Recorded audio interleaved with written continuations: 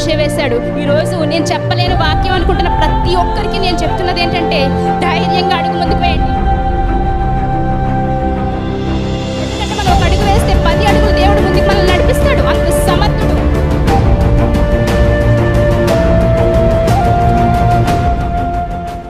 వినూత్న విజయప్రసాద్ రెడ్డి గారి గురించి నేను కొన్ని విషయాలు మీతో చెప్పాలనుకుంటున్నానండి. ఆమె వాక్యాన్ని చాలా చక్కగా వివరిస్తారు. ఎలా అంటే, ఒక స్త్రీ కుటుంబాన్ని దేవునిలో ఎలా నడిపించాలి, తల్లిగా తన పిల్లల్ని ఎలా పెంచాలి, ఎలా దేవునిలో నడిపించాలి, సంఘంలో ఎలాంటి పాత్ర పోషించాలి, దేవుని సువార్తను ఎలా ప్రకటించాలి, ఇలాంటి ఎన్నో మంచి విషయాల్ని ఆమె మాకు వాక్యానుసారంగా చాలా చక్కగా మమ్మల్ని నడిపిస్తూ ఉంటారు. చాలా మంచి విషయాల్ని చెప్తూ ఉంటారు. ఇలా ఇంకా ఎన్నో మంచి వాక్యాలను మాకు నేర్పించాలని, ఇలా మమ్మల్ని ఇంకా దేవునిలో నడిపించాలని, ఎన్నో ఆత్మల్ని రక్షించాలని మనస్ఫూర్తిగా కోరుకుంటున్నాను. అందరికీ నా వందనాలు. వినూత్న విజయప్రసాద్ రెడ్డి గారి గురించి నా మనసులో ఉన్న కొన్ని మాటలు మీతో పంచుకోవాలనుకుంటున్నాను. వినూత్న గారి మెసేజెస్ వల్ల నేను చాలా స్పిరిచువల్గా అభివృద్ధి చెందుతున్నాను. నాకు ఆమె మెసేజెస్ చాలా అర్థమవుతున్నాయి. అంతేకాకుండా బాబుని ఆమె పెంచుతున్న తీరు చాలా అభినందనీయం. నాకు ఎప్పుడు కూడా స్ఫూర్తిదాయకం. ఆ చిన్న బాబు అంత చక్కగా ఒక పరిణితి చెందినవాడిలాగా పెద్దవాళ్ళకు కూడా తెలియని ఎన్నో ప్రశ్నలకు సమాధానాలు చెప్తుంటే నేను ఎప్పుడూ ఆశ్చర్యపోతూ ఉంటాను. పిల్లల్ని ఎలా పెంచాలన్నది ఆమెను చూసే నేర్చుకుంటున్నాను. నాకు ఎంతో చక్కటి గైడెన్స్ ఇస్తారు. ఎంత బాబుతో ఎంత ఇబ్బందిగా ఉన్నా, ఎంత నిద్రలేని రాత్రులు గడుపుతున్నా సరే తను ఎంతో చక్కటి తల్లిగా, చక్కటి భార్యగా అందరికీ ఆదర్శప్రాయంగా ఉంటారు. నా మట్టుకు నాకైతే తను చాలా మంచి రోల్ మోడల్. వదినమ్మ, మీరు లోకజ్ఞానంలో పీజీ చేశారు, కానీ దైవజ్ఞానంలో కూడా పీజీ చేసినట్టుగా నాకు అర్థమయ్యేలా చెప్తారు. మీకు ఇంకా దేవుడు మంచి ఆరోగ్యాన్ని, ఆయుష్ని దయచేయాలని, ఎన్నో కుటుంబాల మీ ద్వారా కట్టబడాలని మనస్ఫూర్తిగా ఆకాంక్షిస్తున్నాను. వందనాలండి. మనందరి ఆత్మీయురాలు వదినమ్మ వినూత్న రెడ్డి గారికి నా హృదయపూర్వక వందనాలు తెలియపరుస్తూ ఉన్నాను. వదినమ్మ, ఆత్మీయంగా మమ్మల్ని అందరినీ బలపరచడానికి, దేవుడి యొక్క ఉద్దేశాలని మేము గుర్తెరగడానికి దేవుడు మీ ద్వారా ఎన్నో సంగతులు మాకు నేర్పిస్తూ ఉన్నారు. ఆత్మీయంగా మేము దిగజారిపోతున్న సమయాల్లో మీరు మాట్లాడుతున్న ప్రతి మాట మమ్మల్ని ఎంతగానో ప్రశ్న వేస్తూ ఉంది. మా స్థితిని గుర్తు చేసుకోవడానికి, మా స్వభావాన్ని మార్చుకోవడానికి, మంచి మనసు కలిగి ఆత్మీయంగా మేము ఎదగడానికి దేవుడు మీ ద్వారా ఎన్నో సంగతులు మాకు నేర్పిస్తున్నారు. అందుని బట్టి దేవుడిని ఎంతగానో స్తుతిస్తూ ఉన్నాము. సహోదరుమణి వినూత్న గారికి మా నిండు వందనములు. దేవుని మహాకృపను బట్టి, దేవుని మహాజ్ఞానంతో మీరు చెప్తున్న వాక్యం విని మేము ఎంతగానో ఆత్మీయంగా బలపడుతున్నాము. అలాగే అనేక కార్యక్రమాల్లో మీ గొప్ప గొప్ప సందేశాలు వింటూ మేము ఎంత ఆత్మీయంగా ఎదగడానికి మీరు దేవుని మాటలు అందిస్తారని మనస్ఫూర్తిగా కోరుకుంటూ, జరగబోతున్న కార్యక్రమంలో దేవుని మహాజ్ఞానంతో మీరు మా కొరకు అందిస్తున్న సందేశాన్ని వినడానికి మేము సిద్ధంగా ఉన్నాము. ఆత్మీయతలో ఎదుగుతూ అనేక మందికి సత్యమైన వాక్యాన్ని వివరిస్తున్నటువంటి వినూత్నకు కూడా వందనాలు చెల్లించుకుంటున్నాను. నేనైతే వినూత్నకు ద్వారా చాలా ఇన్స్పైర్ అయ్యాను. ఎందుకంటే ఒక దైవ కుటుంబంగా ఉంటూ పిల్లల్ని, దేవుడిచ్చిన బహుమానాల్ని దేవునికి దగ్గరగా ఎలా పెంచాలో తెలియచేయడం చాలా సంతోషకరం. అలాగే చదువుకున్న అమ్మాయి అయినా కూడా అహంకారము, కోపం ఇవేమీ లేకుండా సాధువుగా, మృదువుగా తన తగ్గింపు మనసును తెలియచేస్తూ అనేక మందికి మాదిరిగా జీవించడం చాలా సంతోషకరం. అలాగే సండే స్కూల్ పిల్లలకి అర్థమయ్యేలాగా వివరిస్తూ, అలాగే ప్రాజెక్ట్ వర్క్ స్కిల్ కూడా ఉండడం చాలా సంతోషకరం. అలాగే రాబోయే తరాలకు కూడా ఈ సత్యమైన వాక్యాన్ని చివరి వరకు ఇలాగే కొనసాగుతూ సత్యమైన వాక్యాన్ని వివరిస్తూ రాబోయే తరాలకు కూడా ఇలాగే అనేక విషయాలు తెలియచేస్తారని మనస్ఫూర్తిగా కోరుకుంటూ ఆల్ ది బెస్ట్ వినూత్నక్క.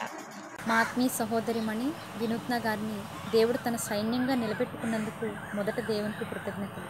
వదినమ్మ, మీరు మాట్లాడుతున్నటువంటి మాటలు వాక్యంతో కూడుకొని మా ఆత్మీయ జీవితాలకు ఎంతగానో ఆదరణ కలిగించాయి.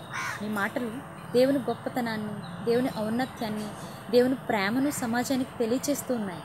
ఇలానే దేవుడు మీకు అప్పగించిన పనిలో ఆత్మల భారంతో ఒక సైనికుడు వాళ్ళ వల్ల ముందుకు సాగుతూ సత్యాన్ని సమాజానికి తెలియచేయడంలో అన్నయ్యకు సాటి అయిన సహకారిగా నిలుస్తూ మాలాంటి స్త్రీలకు ఒక ఆదరణ కలిగించే ఒక ఆత్మీయ తల్లిగా నిలుస్తూ అనేక మందికి స్ఫూర్తిదాయంగా మీరు ఉండాలని దేవుణ్ణి మనస్ఫూర్తిగా కోరుకుంటున్నాను. I wish you very good luck వదినమ్మ. సహోదరురాలు అయిన వినూత్న విజయప్రసాద్ గారికి వారి గురించి నా అభిప్రాయాలను మీతో పంచుకోవాలని ఆశపడుతున్నాను. క్రీస్తు ప్రేమను మాటల్లో మాత్రమే చెప్పేవారిని నేను చూశాను, కానీ క్రీస్తునందు సహోదర ప్రేమను క్రియల్లో కనపరిచే వారిలో మన ఆత్మీయురాలు వినూత్న గారు కూడా ఉన్నారని, ఆమె నన్ను మా కుటుంబాన్ని ఆత్మీయంగా ప్రేమగా పలకరించి పరామర్శించినప్పుడే నేను తెలుసుకున్నాను. రీసెంట్గా మన సహోదరి వినూత్న గారు కొన్ని అంశాలను, అంటే యోఫ్తా గారి కుమార్తె బలి నిజమా, యేసుక్రీస్తు పునరుద్ధానం అనగా ఆదివారంన స్త్రీలకు కనబడిన సందర్భంలో 4 సువార్తల్లో వేరువేరుగా ఉందా, ఈ సందర్భాలను పాయింట్ టు పాయింట్ ఎంతో చక్కగా అర్థమయ్యేలాగా మనందరికీ చక్కగా వివరించారు. అయితే ఇదే విధంగా పరిశుద్ధాత్మని శక్తితో అనేక సందర్భాలను వివరిస్తూ మనందరికీ మాదిరికరంగా ఉంటూ ఇంకా దేవుని సేవలో కొనసాగుతూ క్రీస్తు సైనికురాలి వల్లే వర్ధిల్లాలని నేను ఆశిస్తున్నాను. అందరికీ వందనం. దేవుని పరిశుద్ధ నామానికి మహిమ కలుగును గాక. మీ అందరికీ నా వందనాలండి. నా పేరు జయశీల. నేను ఇజ్రాయెల్ దేశంలో పనిచేస్తాను. ఈ సమయంలో మన ప్రియ సహోదరి వినూత్న విజయప్రసాద్ రెడ్డి గారి వాక్య పరిచర్య, అలాగే తన వాక్యం చెప్పే విధానం గురించి ఒక చిన్న మాట మీతో పంచుకోవాలని ఆశపడుచున్నానండి. తన వాక్యం చెప్పే విధానం నాకు చాలా నచ్చుతుందండి. అక్షర జ్ఞానంతో పాటు దేవుడు తనకిచ్చిన ఆత్మీయ జ్ఞానాన్ని జత చేసి, ఒక తల్లి ఒక విషయాన్ని తన బిడ్డకు నేర్పించాలనుకున్నప్పుడు ఎంత జాగ్రత్తగా ఎంత ప్రేమగా నేర్పిస్తుందో, అలాగే తను బైబిల్లోని తను చెప్పాలనుకున్న ప్రతి మాటను కూడా అంతే జాగ్రత్తగా అంతే బాధ్యతగా తను నేర్పించడానికి ఎంతో ప్రయత్నిస్తారు.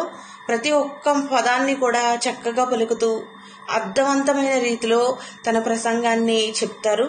నాకు విషయం చాలా నచ్చుతుందండి.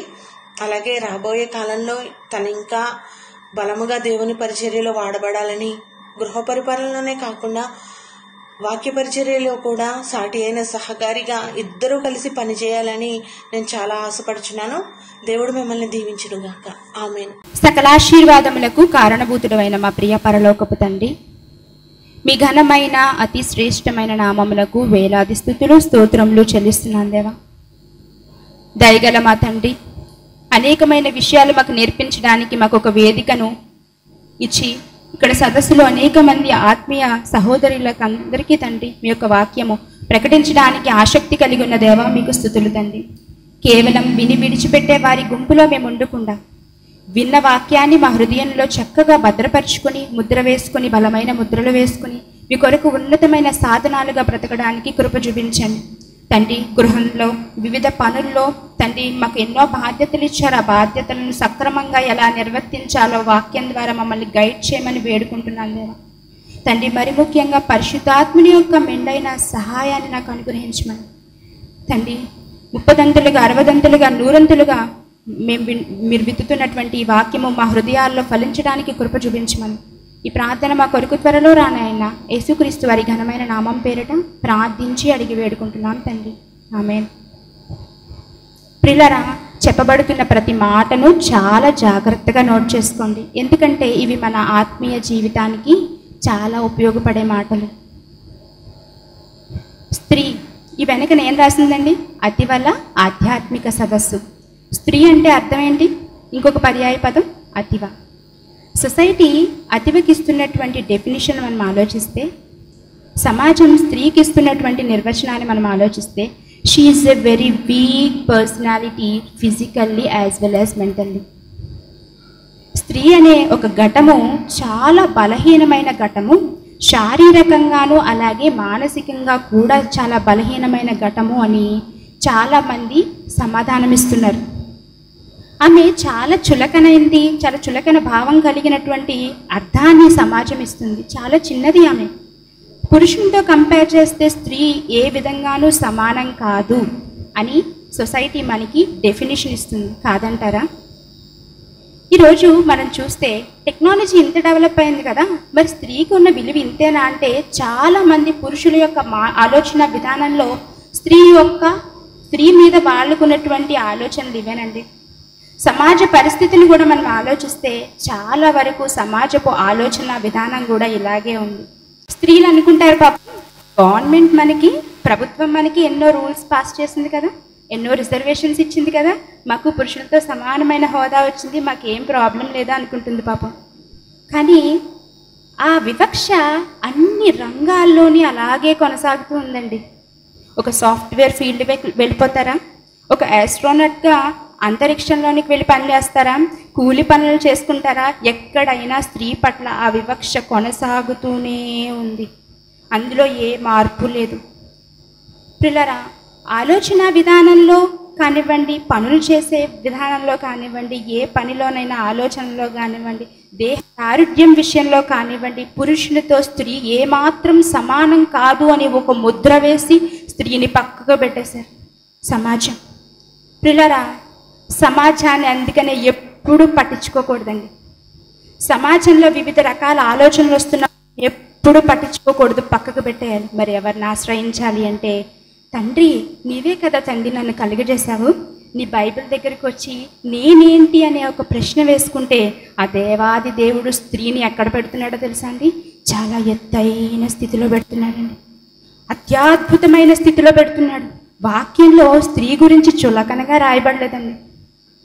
ఏ గ్రంథాన్ని పరిశీలించండి, ఏ గ్రంథాన్ని మీరు రీసెర్చ్ చేయండి, స్త్రీ గురించి ఇంత గొప్పగా రాయబడిన ఏకైక గ్రంథం ఏదైనా భూమి మీద, ఈ భూగడ్డ మీద నిలిచి ఉంది సజీవంగా అంటే వన్ అండ్ ఓన్లీ బైబిల్ అండి. మనందరి చేతుల్లోనే ఉన్నటువంటి ఈ బైబిల్, అంత గొప్ప గ్రంథాన్ని కలిగి ఉన్నాం.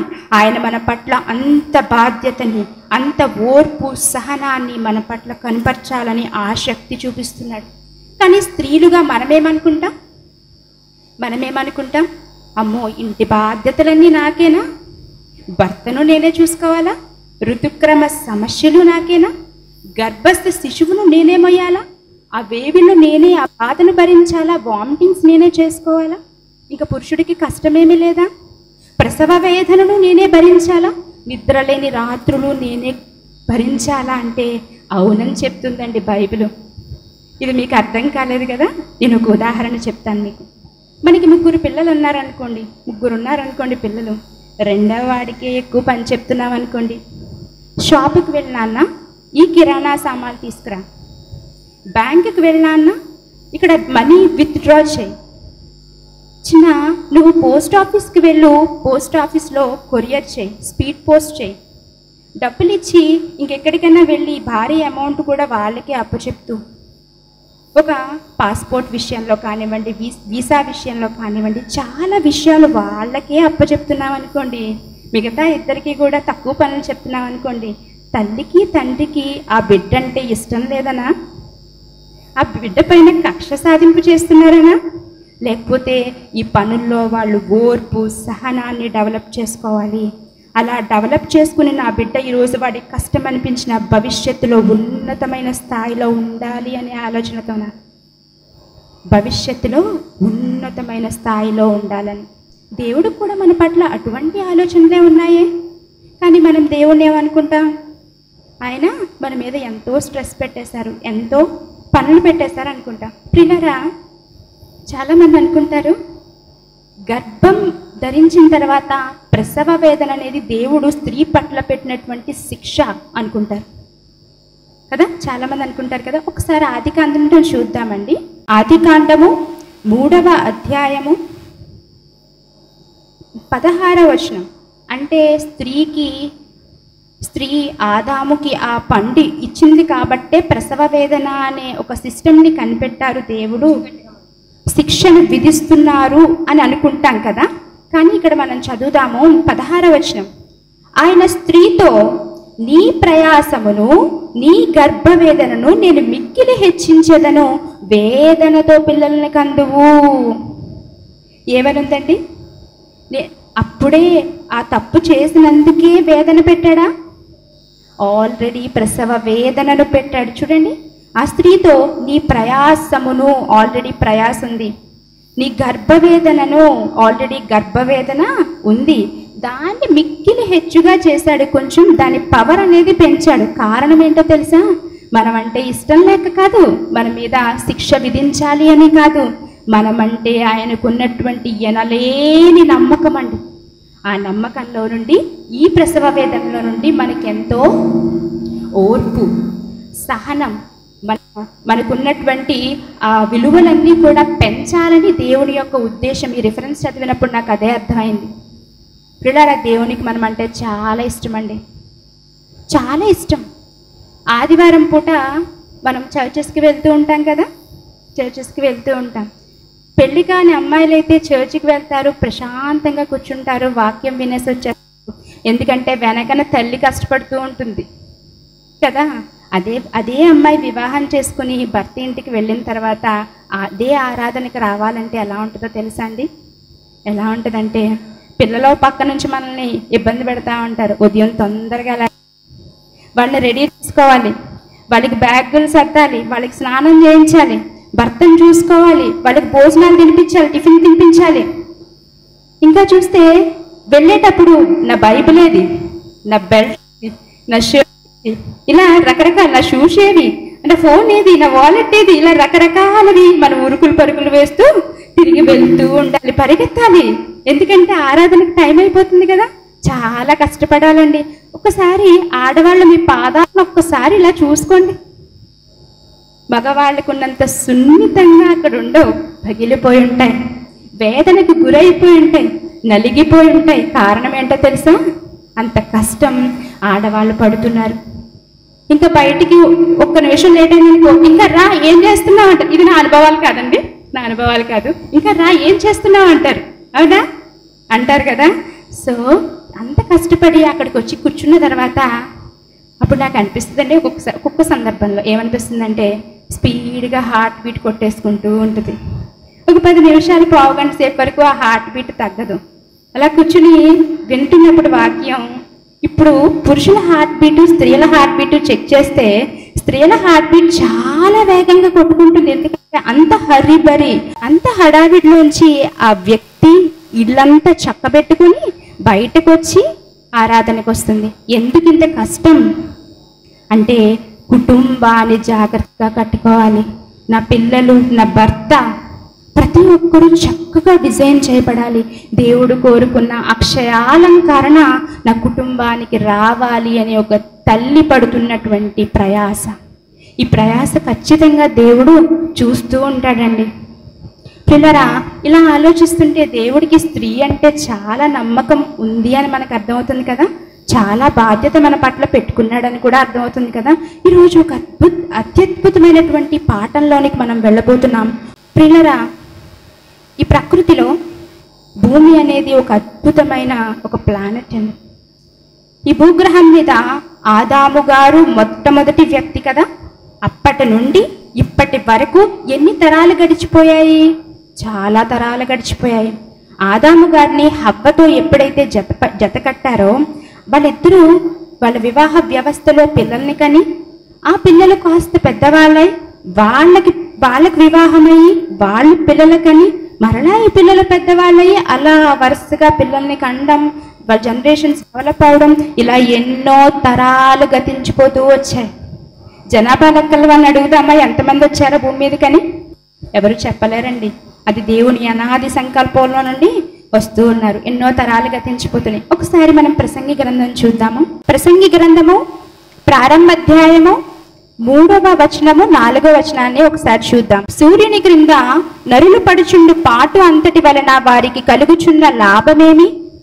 సూర్యుని క్రింద నరులు పడుచుండు పాట్ల వలన వాళ్ళకి కలుగుతున్నటువంటి లాభమేమి? ఏదన్నా యూస్ ఉందా? మనుషులు ఎంతో మంది ఉదయం సాయంత్రం కష్టపడుతున్నారు, రాత్రి పగలు కష్టపడుతున్నారు, డే షిఫ్ట్ నైట్ షిఫ్ట్లు చేస్తున్నారు, నైట్ అవుట్లు చేస్తున్నారు కదా. దేనికోసం అంటే ఈ జీవన వ్యాపారంలో ఏదో సంపాదించుకోవడానికి, ఏదో పోగు చేసుకోవడానికి. మరి వాళ్ళు చేస్తున్నటువంటి ఆ పని వల్ల వాళ్ళకి ఏదన్నా యూస్ ఉందా? పెద్దవాళ్ళు అంటుంటారు కదా, పనికొచ్చే పని చెయ్యి అని. దేవుడు కూడా అడుగుతున్నాడు, మీరు చేసే పని వల్ల, మీరు చేసే పాటు వల్ల మీకు ఉపయోగం ఉందా? తర్వాత ఒక ప్రశ్న చూడండి. తరము వెంబడి తరము గతించిపోచున్నది, తరాలు గతించిపోతున్నాయి. మరి మీరు చేస్తున్నటువంటి పాట వల్ల మీకు ఏదైనా ఉపయోగం ఉందా? మరలా ఇక్కడ నుంచి ఎక్కడ తీసుకెళ్తున్నారు తెలుసా అండి? మనకంటే ముందు చేసిన ప్రకృతి దగ్గరికి, మనకంటే ముందు చేసినటువంటి ప్రకృతి దగ్గరికి తీసుకుని వెళ్తున్నారు. ఆయన అంటున్నారు 5వ వచనం, సూర్యుడు ఉదయించును, సూర్యుడు అస్తమించును, తాను ఉదయించు స్థలము మరలా చేరుటకు త్వరపడును. ఈ భూమిని దేవుడు తయారు అంటే భూమి మీద మనిషిని పెట్టక ముందు సూర్యుడిని దేవుడు తయారు చేశాడు. ఆ సూర్యుని దేవుడు తయారు చేసిన తర్వాత ఆ సూర్యుని యొక్క పనిని దేవుడు చెప్తున్నారండి. సూర్యుడు ఉదయించును, సూర్యుడు అస్తమించును, తాను ఉదయించు స్థలము మరలా చేరుటకు త్వరపడును. సూర్యుని మనం ఆలోచిద్దాం. కీర్తనల గ్రంథంలో ఒక మాట ఉంటుందండి, ఏంటంటే అంతఃపురములో నుండి ఒక పెండ్లి కుమారుడు బయటకు వస్తే ఎంత అందంగా ఉంటాడో సూర్యోదయం అంత అందంగా ఉంటుంది. ఆ సూర్యుడు ఉదయించి తన పనిని తాను ముగించుకుని, అంటే సమస్త మానవాళికి సూర్యకిరణాలను ప్రసరిస్తూ జీవరాశిని అంతటినీ కూడా జీవాన్ని నింపుతూ ఆ పనంతా ముగించి సూర్యాస్తమయానికి చేరుకుంటున్నాడు. మరలా సూర్యోదయం కావాలి, త్వరపడి వెళ్తున్నాడంట.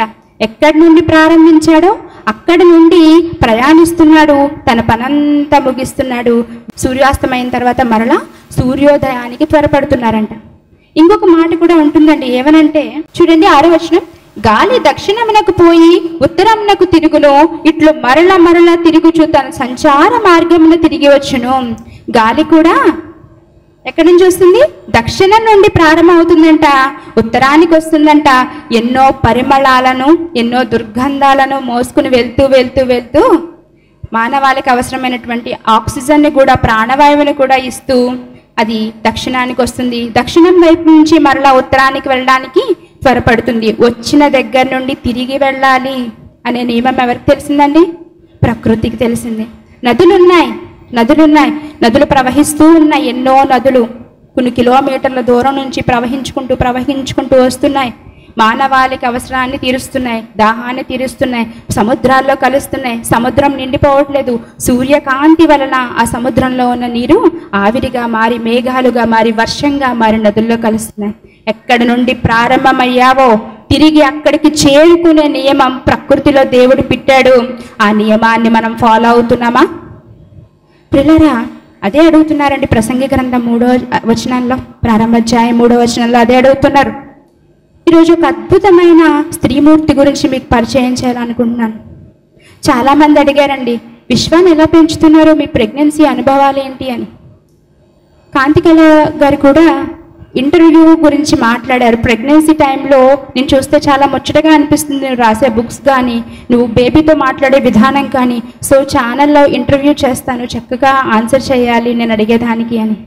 ప్రియులారా, నా అనుభవాలు చాలా చిన్నవండి, కానీ భక్తుల అనుభవాలు చాలా ఉన్నతమైనవి, చాలా గొప్పవి.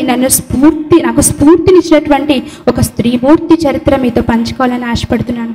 ఒకసారి బైబిల్ ఓపెన్ చేసి, చాలాసార్లు వినేసామనుకోకండి, ఎందుకంటే ప్రతిసారి లోతైన విషయాలు దేవుడు మనకి తెలియజేస్తూ ఉంటారు. ఒకసారి మొదటి సమూయేలు గ్రంథము ప్రారంభ అధ్యాయము మనం చూస్తే ఇక్కడ చాలా పాఠాలు నేర్చుకుంటారండి. మీరు ఖచ్చితంగా ప్రతి ఒక్కరూ నోట్ చేసుకోండి, మీ జీవిత కాలానికి ఉపయోగపడతాయి ఇవి. మీరు చక్కగా మీ ఇంటిని కట్టుకోవడానికి ఉపయోగపడతాయి, మీ వ్యక్తిత్వాన్ని డిజైన్ చేసుకోవడానికి ఉపయోగపడతాయి, ఆ దేవునికి ఇష్టమైన వారిగా మారిపోవడానికి ఉపయోగపడతాయండి. ప్రారంభంలో చూస్తే, ఎఫ్రాయిము మన్యమందు రామతయిన్ సోఫీము పట్టణపు వాడు ఒకడుండెను. ఎఫ్రాయిము మన్యంలో రామతయిన్ సోఫీము అనే ఒక పట్టణం ఉందంట. ఆ పట్టణంలో ఒకడుండెను, అతని పేరు ఎల్కానా. అతడు ఎఫ్రాయిమీడైన సూపునకు పుట్టిన తోహు కుమారుడైన ఎలీహునకు పుట్టిన జననమైన యెరోహాము కుమారుడు. అతనికి 2 భార్యలుండిరి. ఒకదాని పేరు హన్నా, రెండవ దాని పేరు పెనిన్నా. హన్నాకి పిల్లలు లేరు, కానీ పెనిన్నాకి పిల్లలున్నారు. ఈ సందర్భం అంతా మనకు తెలుసు కదా. సరే, వీళ్ళ కాలంలో వీళ్ళ ఫ్యామిలీ అంతా, అంటే ఎల్కానా, హన్నా, పెనిన్నా, వాళ్ళ పిల్లలు వీళ్ళందరూ కలిసి ప్రతి ఏటా షిలోహు అనే మందిరానికి వెళ్తూ ఉండేవారంట. సో అక్కడ ఉన్నటువంటి యాజకులు ఎవరు అంటే ఏలి, అతని కుమారులైన హోప్ని, ఫీనెహాసు. మీ అందరికీ క్లియర్గా అర్థం కావాలంటే map pointing to second map, 2వ పటము ఒకసారి ఓపెన్ చేయండి, బైబిల్ వెనకనుంటుంది. పైన రూబేను, షిమ్యోను అని నెంబరింగ్స్ వేసి ఉన్నాయి కదా, అంకెలు రాసి ఉన్నాయి కదా 12 వరకు. అందులో 10వ సంఖ్య ఎఫ్రాయిము అనే ప్రాంతం కనిపిస్తూ ఉంది. ఎఫ్రాయిము అనే ప్రాంతం కనిపిస్తుందా? సో ఆ ఎఫ్రాయిము ఎక్కడుందంటే మ్యాప్లో చూడండి, 10వ నెంబరు, అదంతా ఎఫ్రాయిము మన్య ప్రాంతము. 12 యెరూషలేము అని కనిపిస్తుంది కదండి, యెరూషలేము. ఆ యెరూషలేముకి కొంచెం పైన చూడండి రామా. మనం అక్కడ రామతయిన్ సోఫీము అనే పేరు చూసాం కదా, కానీ ఫస్ట్ అధ్యాయాన్ని మనం ధ్యానం చేసుకుంటూ వస్తే ఆ రామతయిన్ సోఫీముని కాస్త రామ అని షార్ట్ కట్లో పిలిచేవారు కాబట్టి ఇక్కడ రామ మనకు కనిపిస్తుంది. అందరికీ కనిపించిందా? అక్కడి నుండి అది మనకి మ్యాప్లో చూడండి ఎల్లో కలర్లో ఉంది, ఎల్లో కలర్ బాక్స్లో ఉంది. అక్కడి నుండి ఫ్యామిలీ అంతా ఎక్కడికి వెళ్ళేవారంటే షిలోహు అనే ఒక ప్రాంతానికి వెళ్ళేవారు. రెడ్ కలర్ మార్కింగ్ అంటే ఇక్కడ నుంచి వాళ్ళు అక్కడికి జర్నీ చేసుకుని వెళ్ళేవారు. పిల్లరా, ఇప్పుడు ఒకసారి మొదటి సమూయేలు గ్రంథాన్ని ఓపెన్ చేయండి. మొదటి సమూయేలు గ్రంథము ప్రారంభ అధ్యాయము. మొదటి సమూయేలు గ్రంథము ప్రారంభ అధ్యాయము చూడగలిగితే 6వ వచనం 5వ వచనంలో ఉంటుందండి. హన్నా అంటే ఎల్కానాకి చాలా ఇష్టమంట. పెనిన్నాకి పిల్లలు ఉన్నారు, కానీ పెనిన్నా మనస్తత్వంతో కంపేర్ చేస్తే హన్నా చాలా ఆత్మీయ విలువలు కలిగింది. వెంటనే ఏది నొప్పించే మాట అనే తత్వం ఆమెకు లేదండి. హన్నా చాలా మంచి క్యారెక్టర్. అందుకని యెహోవా మందిరానికి ఎప్పుడు వెళ్ళినా పెనిన్నాకి ఒక పాళ్ళు ఇస్తుంటే హన్నాకి 2 పోర్షన్స్ ఇచ్చేవారంట. 2 పాళ్ళు యెహోవా దగ్గర బలి అర్పించేవారంట. హన్నా అంటే ఎల్కానా గారికి చాలా ఇష్టం. ఇప్పుడు చూద్దాం 6వ వచనం. యెహోవా ఆమెకు సంతు లేకుండా చేసి ఉన్న హేతువును బట్టి ఆమె వైరియగు పెనిన్న ఆమెను విసిగించుటకై ఆమెకు కోపం పుట్టించుచూ వచ్చెను. పిల్లరా, ఎల్కానా ఆమెకు ఏటేటా ఆ రీతిగా చేయుచునుండగా హన్నా యెహోవా మందిరమునకు పోవునప్పుడెల్లా అది ఆమెకు కోపం పుట్టించుచూ వచ్చెను. గనుక ఆమె భోజనము చేయక ఏడ్చుచూ వచ్చెను. ఆమె పెనియేమిటి అయిన ఎల్కానా. సో ఇదంతా రాయబడింది. పిల్లరా, చాలామంది పిల్లలు లేని వాళ్ళు ఇక్కడ చాలామంది ఉండి ఉంటారు నాకు తెలిసి. పెళ్ళయి 1 నెల అయిన తర్వాత నుండి చుట్టుపక్కల వాళ్ళందరూ షంటింగ్ మొదలు పెట్టేస్తారండి. ఇంకా ఏం విశేషం లేదా? ఇంకా సంవత్సరం అయిందంటే ఇంకా దారుణంగా ఉంటుంది. చుట్టుపక్కల పరిస్థితులన్నీ కూడా మనకి వ్యతిరేకంగా మారిపోతూ ఉంటాయి. 2 ఏళ్ళు అయిందంటే ఇంకా పరిస్థితి ఇంకా దారుణంగా ఉంటుంది. బయటికి వెళ్ళాలంటే భయం వేస్తుంది. ఎవరేం అడుగుతారో, ఏం సమాధానం చెప్పాలో తెలియనటువంటి పరిస్థితులు. ఒక గొడ్రాలు అనే ముద్ర వేస్తారండి. బయట వాళ్ళంటే పక్కన పెట్టేయచ్చు. ఇంట్లో చాలామంది అత్తమామలు షంటింగ్ ఉంటుంది. చాలామంది ఆ ప్రాబ్లమ్స్ ఫేస్ చేస్తూ ఉంటారు. ఇంట్లో ఉన్నటువంటి వాళ్ళ దగ్గర నుంచి సమస్యలు వస్తే ఎక్కడికి వెళ్ళిపోతామండి? ఇంట్లో ఉన్న వాళ్ళ దగ్గర నుంచి ఇబ్బందులు వస్తే ఎక్కడికి వెళ్ళిపోతాం?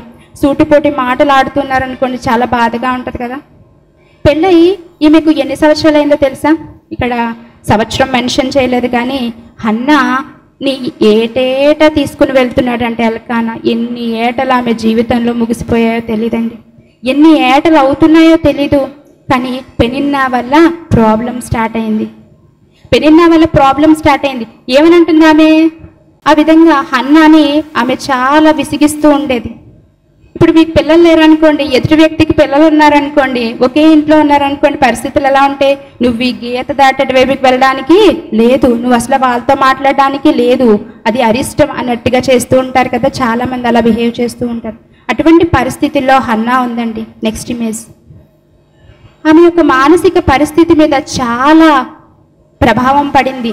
ఆమె దుఃఖముఖిగా ఉందంట. చాలా దుఃఖం కలిగి ఉంది. ఆ ఇమేజ్లో ఉన్నటువంటి విషయాలు కూడా మీరు యారో మార్క్ పెట్టుకుని రాసుకోండి. హన్నా యొక్క మానసిక స్థితిని పెనిన్నా రీప్లేస్ చేసేస్తుంది. ఆమెకు యెహోవాయే కదా సంతు లేకుండా చేశాడు.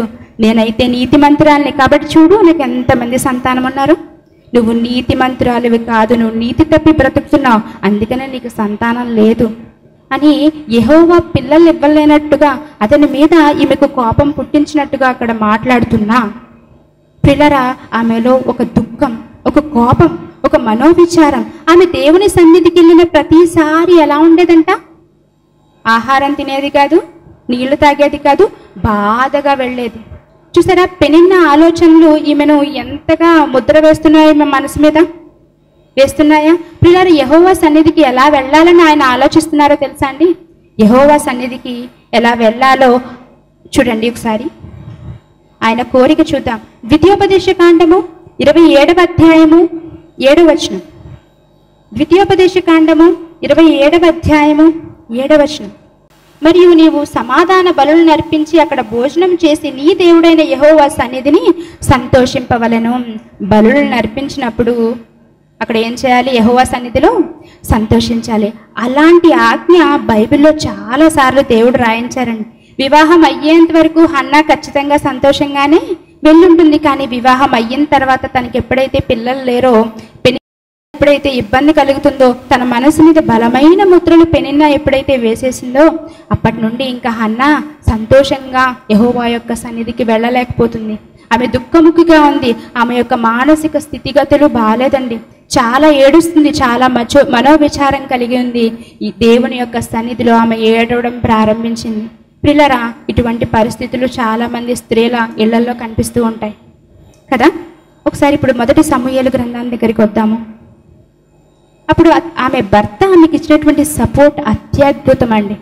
బెస్ట్ కపుల్ అంటాను నేను. ఒకసారి చూడండి 8వ వచనము. ఆమె పెనిమిటి అయిన ఎల్కానా ఏమంటున్నాడంటే, హన్నా, నీవెందుకు ఏడ్చుచున్నావు? అసలు నువ్వెందుకు ఏడవాలి హన్నా? నీవు భోజనము మానుట ఎలా? నీకు విచారము కలిగినది ఎందుకు కలిగింది? 10 మంది కుమారుల కంటే నేను నీకు విశేషమైన వాడని కానా? నువ్వు లే, భోజనం చేయి, నేను నీకున్నాను కదా. పిల్లలు లేకపోతే ఎవరిస్తారండి ఇటువంటి సపోర్టు?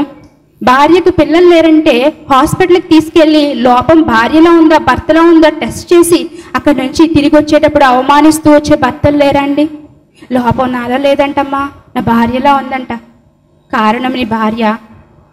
దేవుడు ఇవ్వాలి అనుకుంటే దేవుడిస్తాడు. లోపాన్ని ఎంచే భర్తలు ఈరోజు ఉన్నారు సమాజంలో.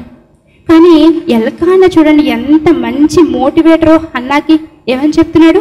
10 మంది కుమారుల కంటే నేను నీకు విశేషమైన వాడిని కదా. పిల్లలు వచ్చినా లేకపోయినా నాకు పని లేదు, నువ్వు అసలు బాధపడద్దు, నువ్వు భోజనం చేయి అని చెప్తున్నాడు. పిల్లరా, ఎన్ని ఏటలు హన్నా జీవితంలో ఇలాంటి పరిస్థితులు ఎదురవుతున్నాయో ఆలోచిస్తుంటే ఏటేటా అనే మాట ఒకటి నన్ను ఆలోచింపజేసింది. ఆమె యెహోవా సన్నిధికి వెళ్ళినప్పుడు ఎలా అనే మాట కూడా నన్ను ఆలోచింపజేసింది. వెళ్ళిన ప్రతిసారి ఆమెకు దుఃఖం వస్తుంది. పిల్లరా, మా మ్యారేజ్ అయిన కొత్తలో మేము ఒకళ్ళ ఇంటికి వెళ్ళామండి. వాళ్ళు మాకు బాగా సుపరిచితులు. వాక్యాన్ని బట్టి వాళ్ళ పేర్లు నేను మెన్షన్ చేయట్లేదు. వాళ్ళ ఇంటికి వెళ్ళినప్పుడు గృహప్రవేశం మీద అయ్యింది. అప్పుడు అన్నయ్య కావాలని అడగలేదు, కానీ ఏంటమ్మా ఏమో ప్లాన్ చేసుకుంటున్నారా అని అడిగారు. అంటే వాళ్ళ పరిస్థితి ఏంటో, లేకపోతే మెడికల్గా ఏమన్నా డబ్బులు అవసరమో అన్నట్టు అడిగారు. అడిగిన వెంటనే ఆ సాటి సహోదరి వెంటనే వెక్కి ఏడవడం ప్రారంభించిందండి. ఆ సందర్భాన్ని ఇలా టచ్ చేయగానే ఏడుస్తుంది. ఎందుకంటే అంత వెక్కి లావాలాంటి కన్నీరు ఎందుకు ఉబ్బుక్కుని బయటకు వస్తుంది నీకు అంటే, ఆమె ఆల్రెడీ చాలా సఫర్ అయిపోతూ ఉందని అర్థమైంది. ప్రియులారా, మీలో కూడా చాలా సందర్భాలు ఇలా టచ్ చేయగానే కన్నీరు రప్పించే సందర్భాలు మీలో ఉన్నాయా? అయితే హన్నా జీవితం ఒక మార్పు తీసుకురాబోతుంది మీకు. ఖచ్చితంగానండి, ఖచ్చితంగా. ప్రియులారా, చాలామంది ఇటువంటి పరిస్థితుల్లో ఉన్నారు కదా. అయితే హన్నా ఏం చేస్తుందో తెలుసా? ఈ ఉదయం నుంచి రాత్రి వరకు పదే షంటింగ్.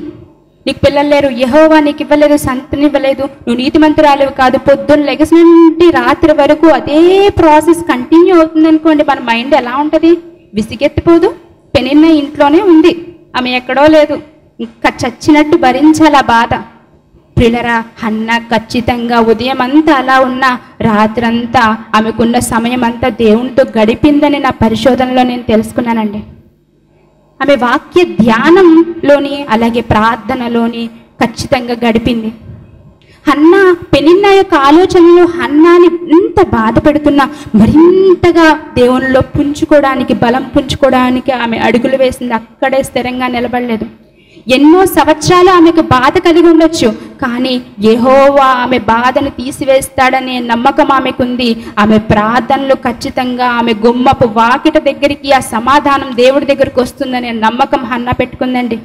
ఆమె ప్రార్థన చూస్తే చాలా వండర్ఫుల్ అండి. ఒకసారి చూద్దాం. మొదటి సమూయేలు గ్రంథము ప్రారంభ అధ్యాయము 11వ వచనం ఏమని ప్రస్తావిస్తుంది? సైన్యములకు అధిపతియగు యెహోవా. బైబిల్లో ఈ ప్రార్థనా విషయంలో సైన్యములకు అధిపతియగు యెహోవా అనే ప్రస్తావన మొట్టమొదటిగా మనకి ఇక్కడే కనిపిస్తుందండి హన్నా జీవితంలో. ఆమె గ్రహించింది, వాక్యపు సారాన్ని ఆమె గ్రహించింది. ఏమన్నట్టుందో తెలుసా? సైన్యములకు అధిపతి యెహోవా, ఈ ప్రకృతిని నువ్వే చేసావయ్యా, నన్ను నువ్వే నిర్మించావు. ఆకాశంలో ఉన్న సూర్యుడు కానీ, చంద్రుడు కానీ, నక్షత్ర మండలాలు కానీ సమస్తాన్ని నువ్వే చేశావు. ఈ సైన్యం అంతా నీది తండ్రి. పరలోకంలో వేవేల దూతల ప్రతిగానములతో నువ్వు స్తుతింపబడుతూ ఉన్నావు. నీకు సాటి అనేది మరేది లేదు తండ్రి. నువ్వు సమస్తాన్ని చేయగలవు. నా వైరియగు పెనిన్నా నన్ను ఎంత బాధపడుతుందో మీరు చూస్తున్నారు కదా దేవా. నా శ్రమను మీరు చూస్తున్నారు కదా. నేను మీ ఇష్టాన్ని అన్వేషించాను. ఇన్ని సంవత్సరాల వేదనలో, ఇన్ని సంవత్సరాల నా చీకటి జీవితంలో, చీకటి జీవితం అంటే అక్కడ పెనిన్నా వల్ల వచ్చినటువంటి బాధ, ఆ బాధలో నేను మిమ్మల్ని అన్వేషించడం ప్రారంభించాను. కాబట్టి మీ యొక్క ఇష్టం ఏంటో నాకు అర్థమైపోయింది తండ్రి. నేను ఆ ఇష్టాన్ని పెట్టి నేను మీకు ప్రార్థన చేస్తాను. మీరు తప్పకుండా నాకు జవాబిస్తారు. చూడండి ఏమంటుందో. 1 సమూయేలు గ్రంథము 11 వచనం. సైన్యములకు అధిపతి యెహోవా నీ సేవకురాలైన నాకు కలిగి ఉన్న శ్రమను చూచి, నీ సేవకురాలైన నన్ను మరొక జ్ఞాపకం చేసుకుని నీ సేవకురాలైన నాకు మగపిల్లను దయచేసిన ఎడల వాని తల మీద క్షౌరపి కత్తి ఎన్నటికి రానియక వాడు బ్రతుకు దినములన్నీ నేను వాడిని యెహోవాకు నీకు అప్పగింతునని మొక్కుబడి చేసుకొనెను. ప్రియులారా, యెహోవా యొక్క చిత్తమేంటో హన్నా గ్రహించిందండి. అందుకనే తండ్రి మీరు నాకు ఒక మగబిడ్డనివ్వండి, ఆ మగబిడ్డనిస్తే తిరిగి మీకు మరలా ఆ బిడ్డ జీవితకాలపు దినములన్నీ మీకే ఇస్తాను. తల మీదకి మంగళ కత్తిని ఎన్నటికి రానివ్వను, క్షౌరము చేయించను అని ఈమె ఒక నిబంధన చేసుకుంటుంది. ఒక ఒప్పందాన్ని దేవునితో చేసుకుంటుంది. ఎక్కడి నుంచి వచ్చింది మీకు ఈ ఐడియా? దేవుని వాక్యంలో నుండి కదా. ప్రియులారా, మనకి ఈ సందర్భం పాత నిబంధన కాలంలో కూడా రాయబడిందండి. సంఖ్యాకాండంలో ఉంటుంది ఆ మాట. నేను సందర్భం వచ్చినప్పుడు మరలా అది చెప్తాను మీకు. అయితే ఈ సిచ్యువేషన్ని దాటుకుంటూ వస్తుంది. ఆ తర్వాత అన్నపానములు పుచ్చుకుంటుంది. తర్వాత పెనిన్నా నుంచి విముక్తి పొందుకొని దేవుని వైపు అడుగులు వేయడం ప్రారంభిస్తుంది. దేవుని మీద పూర్తిగా ఆనేసుకుందండి. పూర్తిగా ఆనేసుకుంది. నెక్స్ట్ స్టెప్స్ వేయాలని ప్రయత్నిస్తుండగా వెంటనే ఇంకొక ఆటంకం. అది కూడా మనం చూద్దాం. 12వ వచనం పైలైన్ చదువుతామండి. ఆమె యెహోవా సన్నిధిని ప్రార్థన చేయుచుండగా ఏలీ ఆమె నోరు కనిపెట్టుచుండెను. ఏలీ అంటే ఎవరు? యాజక వృత్తి చేసేటటువంటి ఒక వ్యక్తి. హోప్ని ఫీనెహాసు అని చదువుకున్నాం కదా, అతని తండ్రి. ఆ ఏలి ఏం చేస్తున్నాడంటే హన్నా ఏం చేస్తుందా అని ఆమె వైపు, నోరు వైపు కనిపెట్టడం ప్రారంభించాడంట. ఏలైనగా హన్నా తన మనస్సులోనే చెప్పుకొని చుండెను. ఆమె పెదవులు మాత్రం కదులుచుండి ఆమె స్వరము వినబడక ఉండెను కనుక ఏలి ఆమె మత్తురాలై ఉన్నదనుకుని, ఎంతవరకు నీవు మత్తురాలవైందువు? నీవు ద్రాక్షరసమును నీ యొద్ద నుండి తీసివేయము అని చెప్పగా. ప్రియులారా, ఆ కిందకి కూడా చదువుతామండి. హన్నా, అది కాదు నా ఏలినవాడా, నేను మనోదుఃఖము గలదాననే ఉన్నాను. నేను ద్రాక్షరసమునైనను మద్యమునైనను పానము చేయలేదు, కానీ నా ఆత్మ యెహోవా సన్నిధిని కుమ్మరించుకొంచున్నాను. నీ సేవకురాలైన నన్ను పనికి మాలిన దానిగా ఎంచవద్దు. చాలామంది దైవ సేవకులు వాళ్ళు చూడరు కానీ చూసినట్టుగా మాట్లాడుతూ ఉంటారు. మీలో చాలామంది అనుకుంటారు, మ్యారేజ్ అయి 5 years అయింది, వదినెప్పుడు ప్రసంగాలు చేయలేదు అనుకుంటున్నారు కదా. ప్రియులారా, నేను మ్యారేజ్ అయి ఎంటర్ అయ్యానో లేదో యూట్యూబ్లో వ్యతిరేకత, ఫేస్బుక్లో వ్యతిరేకత, వాట్సాప్ స్టేటస్లో వ్యతిరేకత. మమ్మల్ని చూడడానికి వచ్చారేమో అనుకుని గుమ్మం బయటికి వెళ్ళేసరికి రకరకాలుగా అన్నయ్య మీ గురించి ఇలా అనుకుంటున్నారు, అలా అనుకుంటున్నారు. రకరకాల ఆలోచనలు, రకరకాల వ్యక్తిత్వాలు. ఎవరు అంటే దైవ సేవకులుగా పిలువబడేవారండి.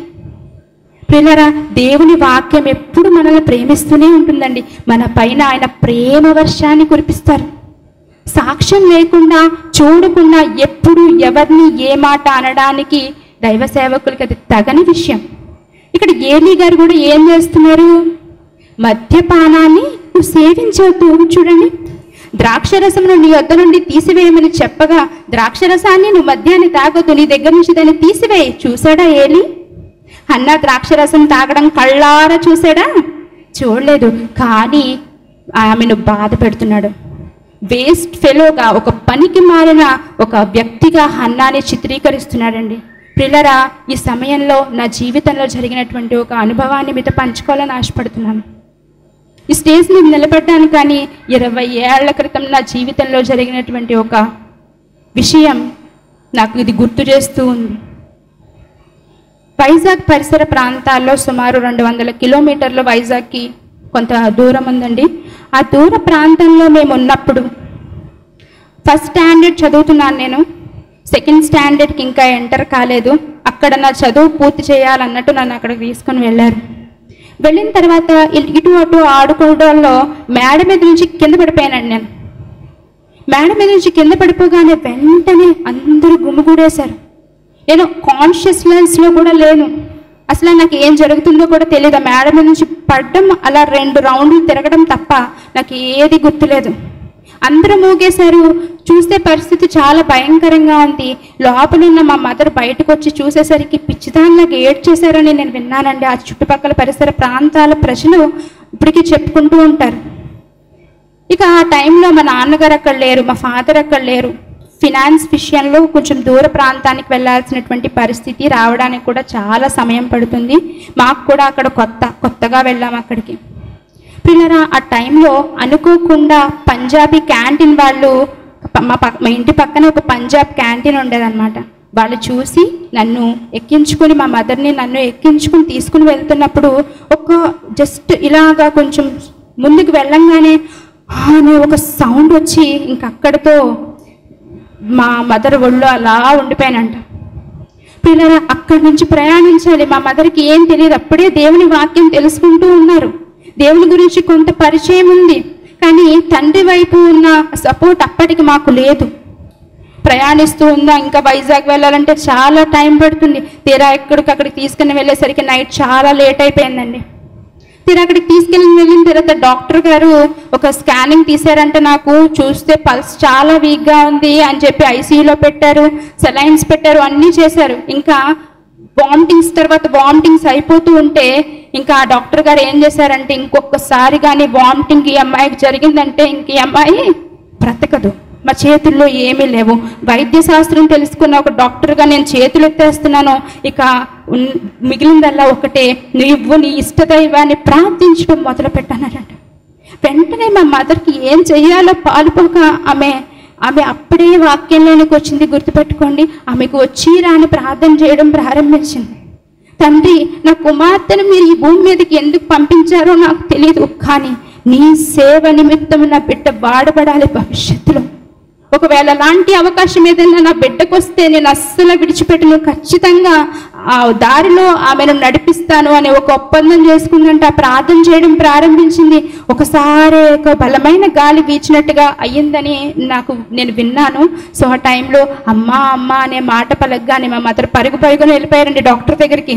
నా బిడ్డ బ్రతికింది, మాట్లాడుతుంది అంటే పల్స్ పడిపోయిందమ్మా, ఇంకా బ్లడ్ సర్క్యులేషన్ కూడా లేదు, ఇంకా చనిపోయడానికి ఇంకా మ్యాక్సిమం చనిపోయినట్టే అని చెప్పినటువంటి ఆ అన్యుడైన డాక్టర్ వచ్చి నా పరిస్థితి చూసి, అమ్మా నువ్వు నమ్ముకున్న దేవుడు చాలా శక్తివంతుడమ్మా అని అమ్మ మదర్ ఎదురుగుండా దేవునికి దండం పెట్టాడంటే నిజంగా మనం ఎంత గొప్ప దేవుణ్ణి కలిగి ఉన్నామో ఒకసారి ఆలోచించండి. పిల్లరా, అప్పటి నుండి నా అన్వేషణ ప్రారంభమైందండి. మొదటి సంవత్సరంలో నేను ఫస్ట్ ఇయర్ చదువుతున్నప్పుడు జరిగింది కదా, 2వ క్లాస్లోకి వచ్చాను. ఏంటి తండ్రి నన్ను ఎందుకు బ్రతికించుకున్నావు అనే ప్రశ్న నాకు వెంటాడుతూనే ఉంది. 3వ క్లాస్కి వచ్చాను, 4లోకి వచ్చాను, అలా 10వ తరగతి వరకు వచ్చాను. దేవుని వాక్యాన్ని అన్వేషిస్తూనే నేను సబ్జెక్ట్స్ చదివానండి. నా ప్రసంగాల్లో మీకు అది అర్థమవుతుంది. నేను లోకజ్ఞానం నేర్చుకోవాలన్నట్టుగా చదవలేదు. ఆ జ్ఞానం సహాయంతో, ప్రకృతి సహాయంతో నేను దేవుని తెలుసుకున్నాను. ప్రతి మాటను నేను అలాగే నేర్చుకున్నానండి. ఇంటర్ కంప్లీట్ అయింది, అండర్ గ్రాడ్యుయేషన్ 3 years అయిపోయింది, పీజీ కంప్లీట్ అయిపోయింది. దేవా మీకు చిత్తం ఏంటి తండ్రి అంటే, నేను చాలామంది పీజీ స్టూడెంట్స్కి, అలాగే ఎంసీఏ ఎంబీఏ స్టూడెంట్స్కి, ఇంజనీరింగ్ స్టూడెంట్స్కి, నాకంటే కొంచెం సీనియర్ మోస్ట్ వాళ్ళకి, వీళ్ళకి కూడా వాక్యం చెప్పి అక్కడ క్లాసెస్ చెప్పిన అనుభవం నాకుంది. వాళ్ళకి ఎగ్జామ్స్ కూడా పెట్టేదాన్ని. మొన్నటి వరకు ఎంత దొంతర వాళ్ళకి ఎగ్జామ్ పెట్టి కరెక్షన్ చేసినటువంటి పేపర్స్ కాంతికళ్ళ దగ్గర ఉండేవి. పిల్లరా, ఇదంతా జరుగుతుంది, కానీ ఏంటి అనేది ఒక సందిగ్ధంలో ఉండిపోయానండి. అనుకోకుండా నా జీవితంలో ఎన్నో సమస్యలు, ఎన్నో మార్పులు గుండా ప్రయాణిస్తూ వచ్చాను. చివరికి ఈ దైవ సేవకుని భార్యగా దేవుడు నన్ను స్టేజ్ మీద నిలబెట్టాడండి. 20 ఏళ్ల క్రితం జరిగినటువంటి ఒక సంఘటన సమాధానాన్ని దేవుడు ఈరోజు నాకు కనపరిచాడు. ఈ విధంగా నిజంగా దేవాది దేవునికి నేను హృదయపూర్వక కృతజ్ఞతాస్తుతులు చెల్లిస్తున్నానండి. మీ జీవితంలో కూడా ఇటువంటి చీకటి రోజులు, ఇటువంటి బాధ కలిగించే ఉన్నటువంటి రోజులు ఎవరన్నా మిమ్మల్ని ఏమైనా అన్నా అస్సలు పట్టించుకోకండి. దేవుని మీద ఆనుకోవడం ప్రారంభించండి. పిల్లరా, ఈ 4 సంవత్సరాల్లోని నేను కొత్తగా ఆలోచించడం అనేది నాకు చాలా ఇష్టం. ఎన్నో విలువైన విషయాలు ఆలోచించినప్పుడు అన్నయ్యకి కానీ అక్కకి కానీ చెప్పినప్పుడు వాళ్ళ నోటి మాటతో బయటికి ప్రపంచానికి వెళ్తున్నప్పుడు కొన్ని సందర్భాలు వారు ఆత్మీయంగా చాలా లోతైన జ్ఞానం చేస్తూ ఉంటారు. కానీ నేను ఇచ్చినటువంటి అంశాలు బయటికి వెళ్తూ ఉంటే చాలా సంతృప్తిగా అనిపించేదండి. కానీ దేవుడు నాకు అవకాశం ఇచ్చాడు ఈరోజు మీ అందరితోని నా అనుభవాలు పంచుకోవడానికి, వాక్యాన్ని పంచుకోవడానికి. పిల్లరా, ఇక్కడ హన్నా జీవితానికి ఒకసారి వచ్చేద్దాం. నువ్వు నన్ను పనికి మాలిన దానిగా ఎంచొద్దు, అత్యంత కోపకారణమును బట్టి బహుగా నిట్టూర్పులు విడిచుచు నాలో నేను దీన్ని చెప్పుకొని చుంటిని అని చెప్పేసి అందంట.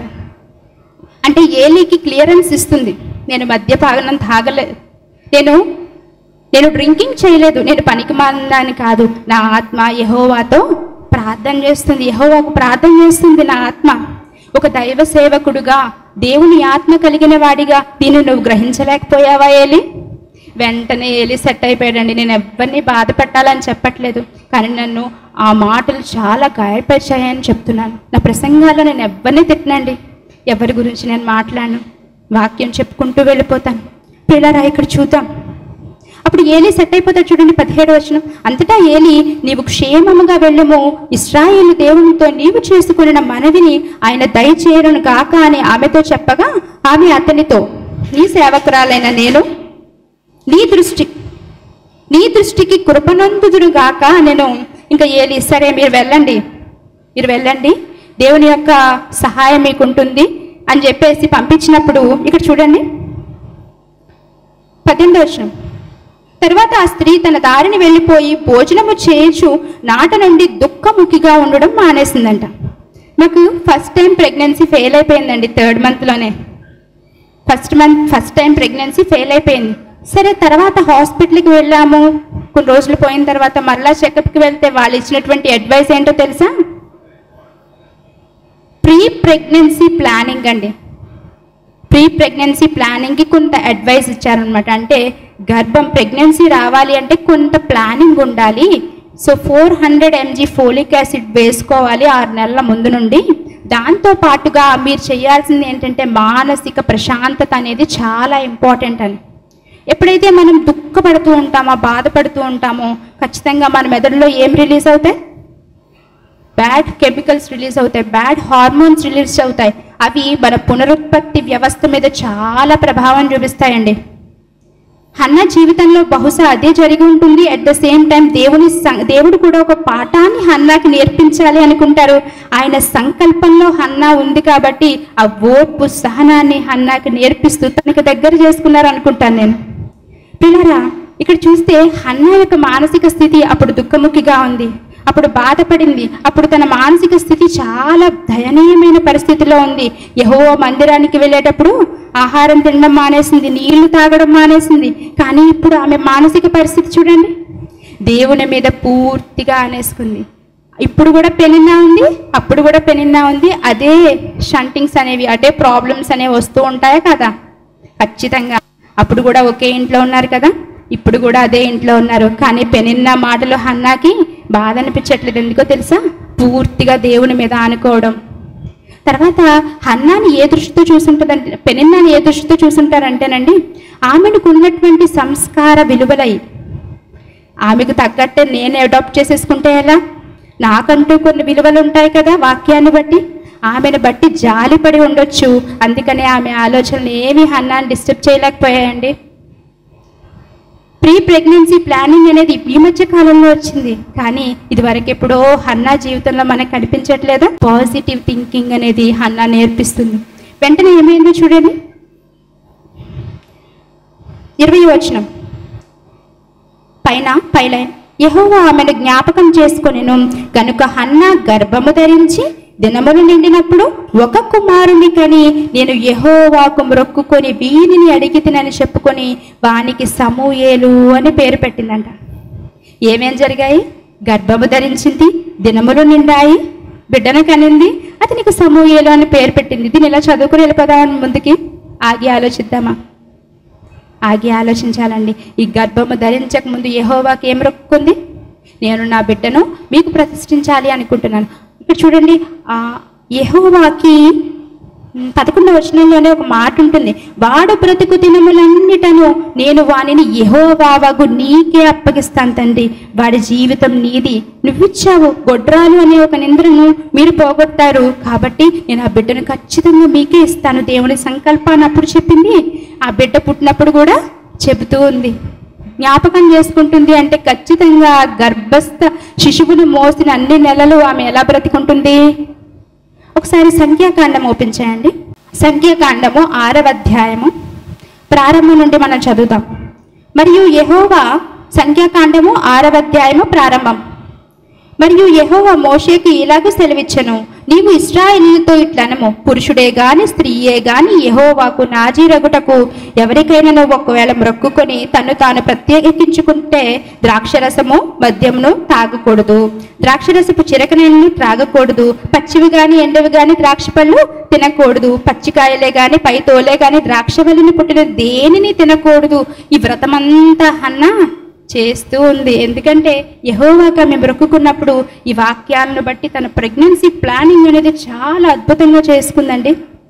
పిల్లరా, ఇదంతా ఒక ఎత్తు అయితే 6వ నెలలో శిశువు యొక్క కదలికలు భలే ఉంటాయండి, చాలా బాగుంటాయి. ఒక చిన్న శబ్దానికి కూడా వెంటనే సైమిల్టేనియస్గా వెంటనే రియాక్షన్ ఇస్తూ ఉంటారు. నా అనుభవాన్ని ఒకటి చెప్తాను. 6వ నెలలో కరెక్ట్గా ఉదయం 10:30 టైం అయ్యేసరికి ఏదో ఒకటి తినేదానండి, ఎందుకన్నా మంచిదని. 10:11 అయ్యేసరికి మా మదరు కుక్కర్ పెట్టిన విజిల్ శబ్దం వచ్చేది. 2 విజిల్లు వచ్చి ఆ అన్నం వాసన ఇలా రాగానే కడుపులో గెంతులు వేయడం మొదలుపెట్టాడు, గంతులు వేసేవాడు. విపరీతమైన ఆకలేసిస్తూ ఉండేది. ఆ టైంలో అన్నయ్య కానీ ఇంటికి వచ్చారంటే నా ఏడుపు చూసి వెక్కి వెక్కి నేను ఏడుస్తున్న ఏడుపు చూసి అమ్మమ్మ నా భార్యను ఎవరేమన్నారో అని అడిగి అంతగా ఏడ్చేదాన్ని. ఎన్ని క్షణాలు అంటే జస్ట్ విజిల్ సౌండ్ వినపడి వాసన పీల్చిన వెంటనే జరిగేదండి ప్రాసెస్. నేను ప్రతిదీ గమనించుకుని రాసుకుంటూ ఉండేదాన్ని నా అనుభవాలు. పిల్లరా, హన్నా జీవితంలో కూడా 6వ నెల ఎప్పుడైతే ఎంటర్ అయిందో ఆమె గురించి మాట్లాడే ముందు ఒక్కసారి లూకా సువార్త ఓపెన్ చేద్దామండి. లూకా సువార్త ప్రారంభ అధ్యాయము 39వ వచనం. దీన్ని చదివే ముందు ఈ సందర్భం ఎవరిదంటే జకరియా ఎలిజబెతు సందర్భం. జకరియాకి ఎలిజబెత్కి నిండు వృద్ధాప్యంలో దేవుడు బిడ్డను అనుగ్రహిస్తాను అని చెప్పి ప్రభువైన యేసుక్రీస్తు ప్రభువారి గురించి రివీల్ చేస్తారండి. అక్కడ యేసుక్రీస్తు ప్రభువారి భూమి మీదకి రాబోతున్నారు కాబట్టి ఆయనకి ముందుగా ఒక మెసెంజర్గా నీ బిడ్డ వెళ్ళబోతున్నాడు, ఇతనికి యోహాన్ అనే పేరు పెట్టు అని దేవుడు పరిశుద్ధాత్మని యొక్క ప్రేరణతో సహాయంతో ఇక్కడ తెలియజేశారు. ఆ విషయం జకరియా ఎలిజబెత్ ఇద్దరు ఎప్పటికప్పుడు మాట్లాడుకునేవారేమో, ప్రభువైన యేసుకి ఒక ముందుగా వెళ్ళే ఒక మెసెంజర్గా మన కుమారుడు ఉండబోతున్నాడు అని ఎక్కువ సార్లు మాట్లాడుకున్నారో ఏమో. ఈ ఎలిజబెత్ కూడా గర్భం మీద చేయి పెట్టుకుని ఆ విషయాలు చెప్పేదో ఏమో. ఒక్కసారి చూడండి 39వ వచనం, ప్రారంభ అధ్యాయం 39వ వచనం. ఆ దినముల యందు మరియ లేచి యూదా ప్రదేశములోని కొండసీమలలో ఉన్న ఒక ఊరికి త్వరగా వెళ్ళి జకరియా ఇంటిలో ప్రవేశించి ఎలిజబెతుకు వందనము చేసిందంట. ఎలిజబెతు మరియ యొక్క వందన వచనము వినగానే ఆమె గర్భంలో శిశువు గంతులు వేసెను. అంతటా ఎలిజబెత్ పరిశుద్ధాత్మతో నిండుకొనినదై బిగ్గరగా ఇట్లనెను. ఇప్పుడు మనకి క్లారిటీ వస్తుంది. కింద చూడండి, స్త్రీలలో నీవు ఆశీర్వదింపబడిన దానవు, నీ గర్భఫలమును ఆశీర్వదింపబడును. నా ప్రభువు తల్లి నా యొద్దకు వచ్చుట నాకేలా ప్రాప్తించను? ఇదిగో నీ శుభవచనము నా చెవిని పడగానే వెంటనే ఏమైంది? నా గర్భములోని శిశువు ఆనందంతో గంతులు వేశాడు. పడగానే మరియ వందన వచనము చెవిలో పడగానే వెంటనే ఏమైందంట? కడుపులో ఉన్న శిశువు గంతులు వేశాడు. యోహానైనే ఆ శిశువు యేసుక్రీస్తు ప్రభువారి రాక గురించి విని గంతులు వేసి ఆనందపడుతున్నాడంటే ఎన్ని విషయాలు ఎలిజబెత్ జకరియా బిడ్డకు చెప్పుంటారండి. ఆలోచిస్తే చాలా ఆశ్చర్యంగా ఉంటుందండి. మనం మ్యూజిక్ విన్నామనుకోండి, ఆ మ్యూజిక్కి బాధకరమైన మ్యూజిక్ అయితే కడుపులో ఫేషియల్ ఎక్స్ప్రెషన్స్ మనకి బాధను చూపిస్తూ ఉంటాయి. అదే ఆనందపడే మ్యూజిక్ విన్నామనుకోండి, కడుపులో ఉన్న బిడ్డ మొహ కవలికలు ఎలా ఉంటాయంటే ఆనందంగా ఉంటాయి. పిల్లరా, అటువంటి స్పందన ఆ బిడ్డ మెదడుకుందా అంటే 6వ నెల గర్భిణీలు ప్రతి ఒక్కరు గుర్తుపెట్టుకోండి, మీరు చాలా జాగ్రత్తగా ఉండాలి. ప్రతిదీ ఆ బిడ్డ నిపెడుతున్నాడండి. ప్రతిదీ ఆ బిడ్డ 6వ నెలలోనే నేర్చుకోవడం ప్రారంభిస్తున్నాడు. ప్రతి చిన్న శబ్దానికి ఆ స్పందన అంటే ఎంత మెమొరీలో, ఆ మెమొరీ ఎంత మెమొరీ ఉందో మనం ఆలోచించాలి, నేర్పించాలి ప్రతిదీ. ఇప్పుడు ఒకసారి మొదటి సమూయేలు గ్రంథానికి వద్దాం. మొదటి సమూయేలు గ్రంథము ఆమె గర్భము ధరించి దినములు నిండినప్పుడు ఒక కుమారుని కనింది. నేను యెహోవాకు మొక్కుకొని దీనిని అడిగి తిని కనుక వానికి సమూయేలు అనే పేరు పెట్టాలి అనుకుంది కదా. గర్భము ఆ దినాలన్నీ నిండిపోయిన తర్వాత కూడా దేవునికి ఇచ్చిన మాట ఆమె మర్చిపోలేదండి. సమూయేలు అనే పేరు పెట్టింది. సమూయేలు, నేను దేవుని కోసం ప్రతిష్ఠించుకున్న నా కుమారుడు, నేను తిరిగి దేవునికి చేయాలి. నా గర్భంలో పడ్డాడు కదా, నేను తిరిగి దేవునికి చేయాలి. నాన్న, నువ్వు నాతో ఎంతో కాలం ఉండవు, చాలా త్వరగా నేను నీకు దేవునికి చేయాలి అని అనుకుంది. ఆ సమూయేలు అనే పేరు ఒకసారి పిలుస్తుందా అండి? చాలాసార్లు, చాలా వందల వేల సార్లు మనం పిల్లల్ని పిలుస్తూ ఉంటాం. ఖచ్చితంగా ఆ పేరులో ఉన్న ఆ అర్థాన్ని ఆ తల్లి గ్రహించలేదంటారా? పిల్లరా, నా పేరు వినూత్న అండి. నా పేరు వినూత్న. ఈ పేరు ఎవరు పెట్టారు అంటే మా అమ్మమ్మ గారు దేవుని పాటలు పాడుతూ అందులో ఒక పాటలో వినూత్న అనే పేరు వస్తే ఆ పేరు సెలెక్ట్ చేసి ఆ పేరు నాకు పెట్టారండి. ఎందుకంటే ఎప్పుడూ దేవుని కోసం కొత్తగా ఆలోచించాలి నువ్వు అని పెట్టారు. ప్రియులరా, అందుకని జీవితం దగ్గర ప్రారంభమైనటువంటి నా ఆధ్యాత్మిక జీవితం దగ్గర నుండి, అంటే నా మెసేజెస్ బయటికి వెళ్ళే ఆ విషయం దగ్గర నుంచి చూస్తే స్పెషల్గా ఉంటాయి నా మెసేజెస్. దేవుడి యొక్క ఆత్మ సహాయంతో కొత్తగా ఆలోచించడానికి ట్రై చేస్తూ ఉంటాను. ప్రియులరా, మా అమ్మమ్మ గారు ఆ పేరు పెట్టారు. ఆ పేరు అనుకున్న ప్రతిసారి కొత్తగా ఆలోచించాలి, లోతుగా ఆలోచించాలి, కొత్తగా ఆలోచించాలి అనే మీనింగ్ నాకు రిఫ్లెక్ట్ అవుతూ ఉంటుంది. ప్రియులరా, ఈరోజు ఆమె ఇక్కడ లేరు.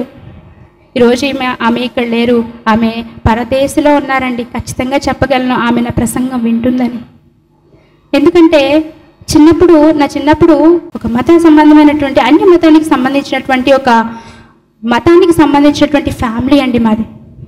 సో ఆ మతానికి సంబంధించినటువంటి ఫ్యామిలీ నుండి మేము వచ్చామేమో. మా తాతయ్య గారు అస్తమానం ఎక్కువ ఇబ్బంది పెడుతూ ఉండారనమాట. అంటే జనరల్గా అతని నైజం అది ఆ మతపరమైనదని కాదు, కానీ జనరల్గా ఆయన నైజం అది తీసింది. బైబిల్లో అలాగే ఉందనుకుని బొట్టు తీసేసింది. నువ్వు బొట్టు తీస్తే కుదరదు అని ఆమెను వేదనకి గురి చేసినటువంటి సందర్భాలు నా కళ్ళతో చాలాసార్లు చూశానండి. కానీ దేవుని వాక్యం తెలిసిన తర్వాత వాక్యంలో బొట్టు గురించి వాక్యంలో ఎక్కడ రాయబడలేదండి. సో ఆ సందర్భాలు ఎప్పుడైతే తెలిసాయో ఆమె బొట్టు పెట్టుకోవడం ప్రారంభించింది. ఎన్నో సంవత్సరాలు స్ట్రగుల్ అయిందేమో. ఇక బొట్టు పెట్టుకునే అవకాశం వచ్చిన ఇటువంటి పరిస్థితుల్లో చాలామంది అన్య స్త్రీలు ఉంటారండి ఖచ్చితంగా. అందుకనే ఈ సందర్భాలన్నీ నేను చూశానేమో. మా అత్తయ్య గారు చూడండి, వాళ్ళ అన్నయ్య గారి ఇంటికి వెళ్ళినప్పుడు కూడా చాలా స్ట్రగుల్ ఫీల్ అయ్యారు. సో చాలామంది అన్య స్త్రీలకు దేవుని వాక్యం తెలుసుకోవాలని ఆసక్తి ఉంటుంది. కానీ మనం వాక్యం గురించి సరిగా తెలుసుకోక ఇటువంటి ప్రాబ్లమ్స్ వాళ్ళకి క్రియేట్ చేస్తూ ఉంటాం. అందుకనే నేను బొట్టు పెట్టుకునే ఉన్నానండి. ఇది రిస్కీ ఫ్యాక్టరీ. ఒక రకంగా చూస్తే క్రైస్తవులైన వాళ్ళ ప్రసంగాలు వినకపోవచ్చు, కానీ నేను కంఫర్ట్ జోన్లో ఉండడానికి అందుకనే ఇష్టపడలేదు. నేను రిస్కీ జోన్లో ఉండడానికి ఇష్టపడడానికి మెయిన్ కారణం ఏంటంటే నా బంధువులు, నా స్నేహితులు, నాతో పాటు ఉన్నటువంటి మా ఫ్రెండ్స్ చాలామంది అన్య సాంప్రదాయాలు కలిగిన వాళ్ళు. ఈ బొట్టు అన్య సాంప్రదాయం కాదండి. పౌలు గారు అంటారు కదా, యూదుని వలె, అన్యజనునికి అన్యజనుల వలె ఉండాలి అని. వైఎస్ విజయమ్మ గారు ఉన్నారు, బొట్టు పెట్టుకుంటారు. చాలామంది క్రిస్టియన్స్ వ్యతిరేకించారండి ఆమెను. ఏమంటారంటే, మీరు బొట్టు పెట్టుకున్నారు కాబట్టే మీ భర్త చనిపోయాడు, అయినా ఆమె బొట్టు తీయలేదండి. ఎందుకంటే అన్ని బ్యాక్గ్రౌండ్ నుంచి వచ్చింది ఆమె. అనేకులు రక్షింపబడాలి, ఇది ఆటంకంగా ఉండకూడదు వాళ్ళకి. భారతి గారు పెట్టుకుంటారు, షర్మిల గారు పెట్టుకుంటారు, వాళ్ళ భర్త ప్రసంగిస్తూ ఉంటారు. పిల్లరా, తర్వాత బొట్టు ఉండడం వల్లే నీ కొడుకు జైలుకి వెళ్ళాడు అని అనేక మంది నింద వేస్తున్నా ఆమె బొట్టు తీయలేదండి. ఆ బొట్టును కొనసాగిస్తూనే వచ్చింది కదా. ఇలా చూస్తూ ఉంటే ఈరోజు ఆ కొడుకు సీఎం అయి కూర్చున్నాడు, అయినా ఆమె బొట్టు తీయలేదు, ఆ బొట్టు అలాగే ఉంచింది. కారణం ఏంటంటే దేవుని వాక్యానికి ఆ బొట్టు ఆటంకం కాదు. ఇంత లోతైన పరిశోధన చేస్తున్నప్పుడు మన మనసు దేవుడు చూస్తాడు, కానీ మన పై వేషాన్ని దేవుడు పట్టించుకోడండి. అందుకనే పోస్టర్లో ఒకళ్ళు బొట్టు పెట్టుకోకుండా ఒకళ్ళు బొట్టు పెట్టుకుని ఉండడానికి కారణం ఏంటంటే మాలో ఉన్న ప్రాబ్లమ్స్ కాదండి. అనేక మంది అన్యజనులకు కూడా వాక్యం వెళ్ళాలి, దగ్గర అవ్వాలి, అనేకులు తెలుసుకోవాలి క్రీస్తు ప్రేమ. కేవలం క్రైస్తవులకైతే ఇంకేంటండి, ఆయన అన్యజనులకు కూడా ప్రభువే, అన్యజనులకు కూడా దేవుడే. సో ఆ విషయాన్ని మీరు అర్థం చేసుకుంటారని అనుకుంటున్నాను. తర్వాత మొదటి సమూయేలు గ్రంథము 21వ వచనాన్ని మనం చూద్దామండి. ఎల్కానాయును అతని ఇంటి వారందరూ యెహోవాకు ఏటేటా అర్పించు బలులను అర్పించుటకు మొక్కుబడిని చెల్లించుటకును పోయిరి. ప్రియులారా, ఇక్కడ ఎల్కానా బిడ్డ పుట్టాడు కదా, బిడ్డ పుట్టక ముందు వెళ్ళారు షిలోహుకి. బిడ్డ పుట్టిన తర్వాత మరలా 1 సంవత్సరం వస్తుంది కదా, అప్పుడు ఏలీ గారి దగ్గరికి, షిలోహు దగ్గరికి వెళ్దాము, హన్నా వస్తావా అని హన్నాని అడిగితే హన్నా ఏమంటుందో తెలుసా అండి? ఎల్కానా, యాండి బిడ్డ పాలు విడవాలి, అప్పటి వరకు రావడానికి వీలవ్వదు అని చెప్తే ఎల్కానా వెంటనే ఏమంటాడో చూడండి. బాధ్యత కలిగినటువంటి భర్త. మనలో చాలా మందికి రోల్ మోడల్ అయినా యెహోవా సన్నిధిని అగుపడి తిరిగి రాక. 22వ వచనం, అయితే హన్నా బిడ్డ పాలు విడిచి వరకు నేను రాను, వాడు యెహోవా సన్నిధిని అగుపడి తిరిగి రాక అక్కడనే ఉండినట్లు నేను వాడిని తీసుకుని వత్తునని తన పెనిమిడితో చెప్పి వెళ్ళక ఉండెను. కాబట్టి ఆమె పెనిమిడి అయిన ఎల్కానా, నేను ఈ బిడ్డని ఇప్పుడు తీసుకుని రాలేను, కొంత టైం పడుతుంది, పాలు విడవాలి, అప్పుడే నేను తీసుకుని షిలోహుకు వస్తాను, అప్పటి వరకు నేను రాలేను అని భర్తతో చెప్తే భర్త వెంటనే దైవికమైన ఆలోచనతో ఏమంటాడో చూద్దామండి. నీ దృష్టికి ఏది మంచిదో అది చేయము, నీవు వానికి పాలు మానిపించే వరకు నిలచియుండుము, యెహోవా తన వాక్యమును స్థిరపరచునుగాక అని చెప్పాను. ప్రియులారా, దీనికి సంబంధించి సంఖ్యాకాండం 30వ అధ్యాయం 10వ వచనం ఇంటికి వెళ్ళిన తర్వాత చదవండి. సంఖ్యాకాండం 30వ అధ్యాయం 10వ వచనం మనం అక్కడ నుంచి అలా చదువుతూ ఉంటే మనకి అర్థమవుతుంది. యాక్చువల్గా ఎవరైనా ఏ భార్య కానీ కుమార్తె అనుకుందాం, తండ్రి ఇంట ఉన్న కుమార్తె దేవునికి ప్రతిష్ఠించుకోవడం కానీ లేకపోతే ఏదైనా మొక్కుబడి చేసుకుంది అనుకోండి, అది తండ్రికి ఇష్టం లేదనుకోండి, వద్దు అని చెప్తున్నాడంటే ఆగిపోయే అవకాశం దేవుడు కల్పించారు. దేవుడు దాన్ని శిక్ష విధించే పరిస్థితిలో పెట్టలేదు. అలాగే ఒక భార్య భర్త విషయంలో, భర్త ఇంట్లో ఉన్నప్పుడు, అంటే భర్త ఇంట ఉన్నప్పుడు వివాహమైనటువంటి భార్య దేవునికి మొక్కుకున్న మొక్కుబడి ఎందుకో భర్తకు నచ్చలేదనుకోండి, ఆ భర్త వద్దు అంటే వెంటనే స్త్రీ ఆగిపోయే పరిస్థితులు ఉన్న ఆ కాలం దేవుడు క్షమిస్తాను అని చెప్పాడు. అదే అధ్యాయం మీరు ఇంటికి వెళ్ళాక చదవండి. ఇక్కడ ఎల్కానా ఖచ్చితంగా వద్దు హన్నా, మనకి బిడ్డ వచ్చాడు, ఇన్ని రోజులు మనం చాలా సఫర్ అయ్యాం కదా, యెహోవాకి ఎందుకు ఇవ్వాలి, మనమేం చేసుకుందాం, దేవునికి ఆ బాధ తెలీదా అని అనలేదండి. ఏమన్నాడు ఒకసారి చూడండి. నీ దృష్టికి ఏది మంచిదో అది చేయము, నీవు వానికి పాలు మానిపించే వరకు నిలిచిండుము, యెహోవా తన వాక్యమును స్థిరపరచునుగాక అని ఆమెతో చెప్పును. యెహోవా తన వాక్యం స్థిరపరచాలి, పాలు మానిపించిన తర్వాత అతన్ని ఖచ్చితంగా షిలోహుకు తీసుకెళ్ళిపోవాలి అని చెప్తాడు. తర్వాత కాగా ఆమె అక్కడనే ఉండి తన కుమారునికి పాలు మానిపించే వరకు అతని పెంచుచుండెను. పాలు మానిపించడం అంటే సామాన్యమైన విషయం అండి? ఇప్పుడైతే సామాన్యమైన విషయమే, ఎవరు పాలు ఇవ్వట్లేదు. తర్వాత ఇస్తే ఒక 3 నెలలు 6 నెలలు. కానీ మన భారతదేశపు చరిత్రను మనం చూస్తే, మనం గతంలో ఎలా ఉండేదంటే కనీసం ఒక 4-5 సంవత్సరాల పాటు పాలిచ్చే చరిత్ర మన భారతదేశానికి ఉంది. పిల్లలకి పాలిచ్చే చరిత్ర మన భారతదేశానికి ఉంది. ఇంకా ఆ కాలంలో ఇంకెంత చక్కగా పాలిచ్చేవారో, ఆ 4-5 ఏళ్ళు ఖచ్చితంగా ఇచ్చేవారు అనుకుంటాను నేను. చూడండి, అక్కడనే ఉండి తన కుమారునికి పాలు మానిపించే వరకు అతని పెంచుచుండెను. ఒక 5 ఏళ్ళు పిల్లల్ని పెంచాలంటే ఎంత మంచి బాండేజ్ వాళ్ళతో డెవలప్ అయిపోతుందండి. గర్భంలో ఉన్నప్పుడు పరిస్థితులు వేరు, బయటికి వచ్చి తన చేతులతో స్పర్శించి ఆ రొమ్ముకు ఆనుకున్నప్పుడు ఉండేటటువంటి స్పర్శ వేరు. ఇంకా అక్కడి నుంచి పిల్లల్ని దూరం పెట్టడం చాలా కష్టం అండి, చాలా కష్టం. ఉండలేము దూరంగా విడిచి. వాళ్ళు అదేంటి ఇదేంటి అని అడుగుతూ ఉంటారు, ప్రతి దానికి ఆన్సర్ చేస్తూ వాళ్ళకి స్నానం చేపిస్తూ ప్రతి పరిస్థితిని వాళ్ళతో పాటే ఉండి నేర్పిస్తూ ఉంటాం. కొంత జ్ఞానం తెలిసిందో లేదో, వాళ్ళు ఏదన్నా అడుగుతున్నప్పుడు అమ్మ అదేంటి అని అడుగుతున్నప్పుడు దైవికంగా ఆన్సర్ చేయాలనే విజ్ఞత మనకు తెలిసింది. అమ్మ ఆకాశంలో సూర్యుడు ఏంటి, అమ్మ అంతరిక్షంలో ఉన్నటువంటి సూర్యచంద్రుడు ఏంటి, రెయిన్బో ఏంటి, అన్ని రకాల ప్రశ్నలు అడుగుతున్నప్పుడు వాక్యం దగ్గరికి తీసుకుని వెళ్ళి చెప్పాలనే ఆలోచన మనకు కలిగింది. హన్నా ఖచ్చితంగా ఇటువంటివెన్నో దాటుకుని వచ్చి ఉంటుందండి. ఎందుకంటే తిరిగి యెహోవాకి ఇచ్చేయాలని ఆమె గుర్తుపెట్టుకుంది కదా.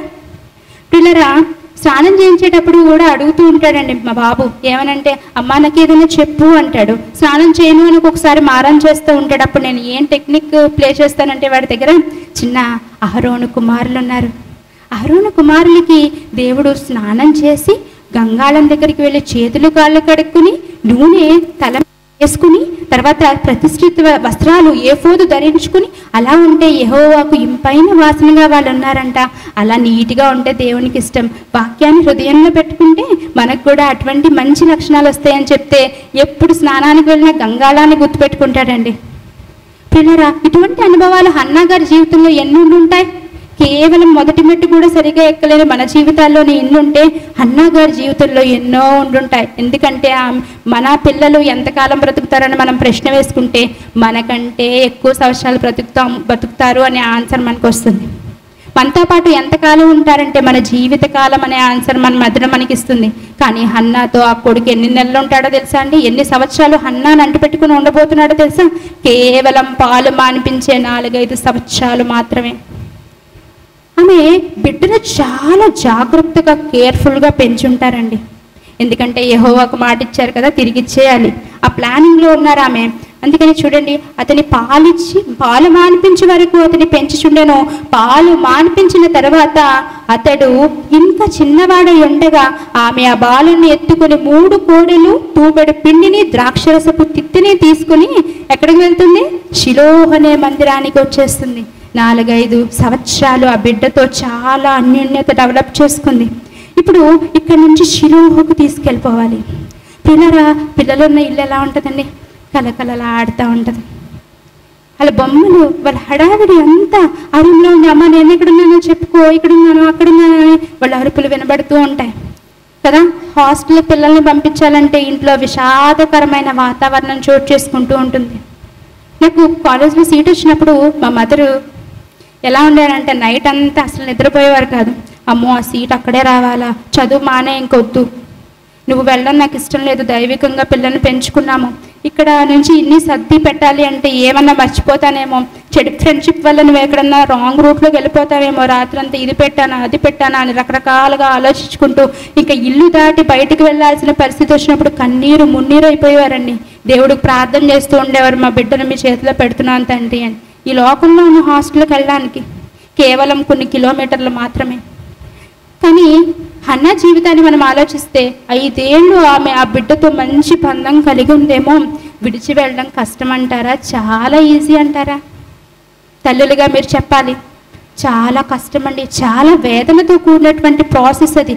రాత్రంతా షిలోహుకు తీసుకెళ్ళి ఆ రాత్రంతా ఆమె నిద్రపోయిందో లేదో తెలియదు, ఎన్ని ఆలోచనలు ఆమెకు వచ్చాయో తెలీదు. కానీ షిలోహుకు తీసుకొచ్చింది. షిలోహ్ ఎంత దూరమో తెలుసా అండి? ఒక్కసారి మ్యాప్లో చూద్దాం. షిలోహ్ ఎంత దూరం అంటే సుమారు 1695 కిలోమీటర్ల దూరం. 1695 కిలోమీటర్ల దూరం అంటే ఇంచుమించుగా ప్రయాణం చేస్తే 38 గంటలు పడుతుంది, సుమారు పడుతుంది. అంటే 1 రోజున్నర పైనే తీసుకుని వెళ్ళాలి. రాత్రంతా బాధ, ఎల్కానా దగ్గర నుంచి అలాగే హన్నా కూడా చాలా బాధను ఫేస్ చేస్తుంటారు. అక్కడి నుంచి ప్రయాణించుకుంటూ వెళ్ళాలి. ఆమె ఎత్తుకుని వెళ్ళిందో ఏమైనా వాహనం మీద వెళ్ళిందో మనకి ఇక్కడ రాయబడలేదు. తీసుకుని వెళ్ళాలి. తీసుకుని వెళ్ళిందంటే దారి పొడుక్కి హన్నా ఆలోచనలు ఎలా ఉంటాయి? ఇంత మంచిగా పెంచుకున్నాను, ఎలా ఉంటాయి, అక్కడికి తీసుకెళ్ళి దిగబెట్టాలంటే చాలా బాధ కదా. కానీ ఇక్కడ షిలోహు అనే మందిరానికి తీసుకుని వచ్చింది. రాత్రి అక్కడ ఉండాల్సినటువంటి పరిస్థితి. ఎందుకంటే ముందటి సందర్భాలు మనం చదివితే అంత దూర ప్రయాణం చేసి వచ్చిన తర్వాత రాత్రి నిద్రపోయి పొద్దున్న ఇచ్చేవారు బలి. అప్పుడు వాళ్ళు బయలుదేరినట్టుగా ముందటి సందర్భంలో రాయబడింది. కాబట్టి వీళ్ళు ఆ రాత్రంతా బాబులు పక్కన వేసుకుని అక్కడే పడుకుని ఉండేవారండి. ఇచ్చేయాల్సిన పరిస్థితి, బాధ, లోపల దుఃఖం వస్తూ ఉంది. కానీ యెహోవాకు మాట ఇచ్చింది. చక్కగా బిడ్డను పెంచుకుంది 4-5 ఏళ్ళు. కానీ యెహోవాకు మాట ఇచ్చింది, తిరిగిచ్చేయాలి. పిల్లరా, ఇక్కడ ఒక సందర్భాన్ని చూద్దాం. సంఖ్యాకాండం 6వ అధ్యాయం, ఇంటికి వెళ్ళాక చదవండి. 6వ అధ్యాయం ప్రారంభ వచనంలో వ్రత సంబంధమైన వెంటనే చూడండి, 25వ వచనం. వారు ఒక కోడిని వధించి పిల్లవారిని ఏలి వద్దకు తీసుకుని వచ్చినప్పుడు ఆమె అతనితో ఇట్లా అంది, నా ఏలినవాడా, నా ఏలినవాని ప్రాణము తోడు నీ యొద్ద నిలిచి యెహోవాను ప్రార్థన చేశాను కదా. ఎప్పుడు? నిన్న మొన్న 4-5 సంవత్సరాల క్రితం, ఒక 6 సంవత్సరాల క్రితం ప్రార్థన చేశాను కదా ఏలి. అప్పుడు నన్ను మత్తురాలు అన్నావు కదా. ఆ స్త్రీని నేనే. ఇదిగో నా బిడ్డ. ఆలోచనల్లో ఏమన్నా మార్పు వచ్చిందండి? సంసిద్ధతలో ఏమైనా మార్పు వచ్చిందా? యెహోవాకు మాట ఇచ్చిన ఆ వ్యక్తిత్వంలో ఏమైనా మార్పు వచ్చిందా? రాలేదండి. స్థిరంగా ఉండిపోయింది. విశ్వాస వీర వనిత. ఒక మాతృమూర్తి చక్కగా నిలిచిపోయింది అలా దేవునికి ఇచ్చిన మాటను బట్టి. ఆమె అలా బిడ్డను పెంచింది, ఆమె కూడా అలా స్థిరంగా నిలిచిపోయింది. ఆ బిడ్డను నేనే అని చెప్పింది, ఇదిగో ఈ బిడ్డను దయచేసి యెహోవాకే నేను తిరిగి ఇచ్చేయాలి అనుకుంటున్నాను అంటుంది. పిల్లలు ఆ సంఖ్యాకాండంలో చూస్తే మనకి రాయబడి ఉంటుందండి, వెంటనే కోడిని వధించి ఇచ్చేయడం అది అంతా వెంటనే జరిగిపోయే ప్రాసెస్ కాదు. ఈ వ్రత సంబంధమైన తల వెంట్రుకలను గొరిగించే ప్రాసెస్ ఒకటి ఉంది. వ్రత సంబంధమైన తల వెంట్రుకలను గొరిగించాలి, గుండు చేయాలి బిడ్డకు. గుండు చేసిన తర్వాత ఆ హన్న ఆఖరిసారి ఆ బిడ్డ శరీరాన్ని తడుముకుని స్నానం చేయించుంటుందండి, తల స్నానం చేయించుంటుంది. ఖచ్చితంగా బిడ్డను దగ్గరకు తీసుకుని ఉంటుంది, మంచి బట్టలు వేసి ఉంటుంది. తండ్రి నాన్న ఈరోజు లేదా ఒక 2 రోజులు పోయిన తర్వాత అయినా నేను నిన్ను విడిచిపెట్టి వెళ్ళిపోవాలి, కానీ ఇక్కడ యాజక ధర్మం చేసే వాళ్ళ పరిస్థితి బాగలేదు. పిల్లరా, ఈ సమూయేలు గారు ఎవరంటే ద్వితీయోపదేశ కాండం మీరు చూడండి. తర్వాత మీరు ద్వితీయోపదేశ కాండం దినవృత్తాంతంలో 6:26 ఇంటికి వెళ్ళాక చూడండి. ఈయన లేవి గోత్రానికి చెందిన వాళ్ళు కాబట్టి ఆమె అంటుంది, ఒక యాజకుడు బయలుదేరాలి, ఒక న్యాయాధిపతి సమాజంలోనికి బయలుదేరాలి. యాజక ధర్మం చేసే వారి పరిస్థితి అస్సలు బాగాలేదు. దేవుని యొక్క ఆత్మ సహాయం వారికి లేదు. ప్రతి ఒక్కరిని నిందిస్తూ అవమానిస్తూ, ఏలీ కుమారుల చరిత్ర మీరు తర్వాత చదువుకోండి, అక్కడ ఉంటుంది. వాళ్ళు కరెక్ట్గా ఉండరండి. దేవాలయానికి వచ్చే స్త్రీలతో వాళ్ళు సైనించినటువంటి చరిత్ర వాళ్ళకు ఉంది. సో నువ్వు వీటి మీదట అలా ఉండకూడదు అని అన్నీ చెప్పుకుని ఉండదా? ఖచ్చితంగా ఒక చక్కటి యాజకుని ఆమె తయారు చేసిందండి. పిల్లల ఈ సందర్భాలు ఇలా చదువుతుంటే చాలాసార్లు నా కన్నీళ్లతో ఈ పేజీ నిండిపోయిందండి. నాకు వెంటనే తండ్రి అయిన దేవుడు గుర్తొచ్చారు. మనందరి కోసం యేసుక్రీస్తు ప్రభు వారిని ఈ భూమి మీదకి పంపించేటప్పుడు ఆయన అటువంటి వేదన పడున్న సంగతి హన్నాకి పరోక్షంగా తెలియచేస్తున్నట్టు ఆమె చేసిన విజ్ఞాపన ప్రార్థనలో నాకు అర్థమైంది. పిల్లరా, కిందని చదువుదాం 28. కాబట్టి నేను ఆ బిడ్డను యెహోవాకు ప్రతిష్ఠించుచున్నాను, తాను బ్రతుకు దినములన్నిటిని వాడు యెహోవాకు ప్రతిష్ఠితుడని చెప్పాను. ఈ తర్వాత ఏలీ గారు ప్రార్థన చేస్తారు, అది కూడా మనకి సంఖ్యాకాండంలో ఉంటుంది. అప్పుడు వాడు యెహోవాకు అక్కడనే మ్రొక్కెను. ఎక్కడి నుంచి వస్తుందండి ఈ క్వాలిటీ? తల్లి గర్భంలో హన్నా గారు చేసినటువంటి ప్రార్థన, హన్నా నేర్పించినటువంటి భక్తి జీవితం 6వ నెల నుంచి క్రమం తప్పిపోలేదండి. దేవుని గురించి ఆమె అలా చెబుతూనే ఉంది. పిల్లరా, మా బాబుకి ఉదయాన్నే నిద్ర లేచిన వెంటనే నీట్గా స్నానం చేయించి మోకాళ్ళు వేసి ప్రార్థన చేయిస్తాను. వాళ్ళ నాన్నగారేమో వాక్యాన్ని చదివిస్తారు, వాడు మోకాళ్ళు వేసి బుడిబుడి కాళ్ళు అలా మోకాళ్ళు వేసి దండం పెట్టుకుని ప్రార్థన చేస్తుంటే చాలా ముచ్చటగా అనిపిస్తుందండి. కానీ హన్న బిడ్డ ఎప్పుడు ప్రార్థన చేశాడో తెలుసా? తల్లి ఆయనను విడిచిపెట్టి ఈయన మాత్రం శిలో ఉండాల్సినటువంటి పరిస్థితుల్లో తల్లి ఆమెను విడిచిపెట్టి వెళ్ళిపోతుంది. ఈయన మాత్రం షిలోహులో యెహోవా మందిరంలో ఉండి అక్కడే తన జీవితాన్ని గడపాల్సినటువంటి ఆ క్లిష్టమైన పరిస్థితిలో, అమ్మా నేను నీతో పాటు వచ్చేస్తాను, నేను ఇక్కడ ఉండను అనే విధంగా మా ఆయన్ని ట్రైన్ అప్ చేయలేదండి. 6వ నెల నుండి ట్రైన్ అప్ చేస్తూ ఉంది. వాస్తవంలో బిడ్డను పెంచింది. నువ్వు నా బిడ్డవ కాదు, దేవుని బిడ్డవి. దేవుని కోసం నీ జీవితం ఉండాలి, దేవుని కోసం అలుపెరగకుండా కష్టపడాలి. అందుకని ఆ బిడ్డ వెంటనే మాట చెప్పగానే మోకరించాడు, దండం పెట్టాడు. ఒక్కసారి మరలా చదువుదామండి. అప్పుడు వాడు యెహోవాకు అక్కడనే మ్రొక్కెను. ప్రియుల తర్వాత హన్నా విజ్ఞాపన ప్రార్థన మనం చూస్తూ ఉంటే ఆమె రక్షణ గురించి మాట్లాడుతూ ఉంటుంది. అంటే భవిష్యత్తులో యేసుక్రీస్తు ప్రభు వారిని కూడా ఇలాగే పంపించబోతున్నాను. దూర ప్రాంతం, పరలోకం నుండి భూమి మీదకి ఇంత దూర ప్రాంతంలోనికి నేను పంపించబోతున్నాను. ఓ తల్లి అయిన హన్నా, నువ్వు నీతి మంత్రాలవి, నేను నా విషయాన్ని చెప్పాలనుకుంటున్నాను అని రక్షణ గురించి ఆమె మాట్లాడుతుంది చూడండి ప్రార్థనలో. అది మీరు ఇంటికి వెళ్ళిన తర్వాత అది అధ్యయనం చేయండి. పిల్లరా, ఇక ఫైనల్గా మనం చూస్తే ఒక్కసారి ప్రసంగి గ్రంథానికి ఇందాక వెళ్ళాం కదా, ఒక్కసారి అక్కడ హన్నా జీవితాన్ని బట్టి ఆలోచిస్తే మనకి ఆన్సర్ వస్తుంది చూడండి. ఏమని ఉంటుంది అక్కడ? ప్రసంగి గ్రంథము ప్రారంభ అధ్యాయము 3వ వచనంలో, సూర్యుని క్రింద నరులు పడుచుండు పాటు వల్ల వాళ్ళకి ఏదైనా ఉపయోగం ఉందా? హన్నా జీవితాన్ని పెట్టండి. ఆమె ఎంతో పాటుపడింది. గర్భస్థ సమయంలో, తర్వాత డెలివరీ సమయంలో, తర్వాత ఆమె ఉన్నటువంటి 4-5 ఏళ్ళు కూడా చాలా కష్టపడి పనిచేసింది. ఆ బిడ్డను దేవునికి ఇచ్చింది. దానివల్ల ఏమైనా లాభం ఉందా అంటే ఉందండి. ఒక్కసారి సమూయేలు గ్రంథము, మొదటి సమూయేలు గ్రంథము 25వ అధ్యాయం ప్రారంభ వచనం.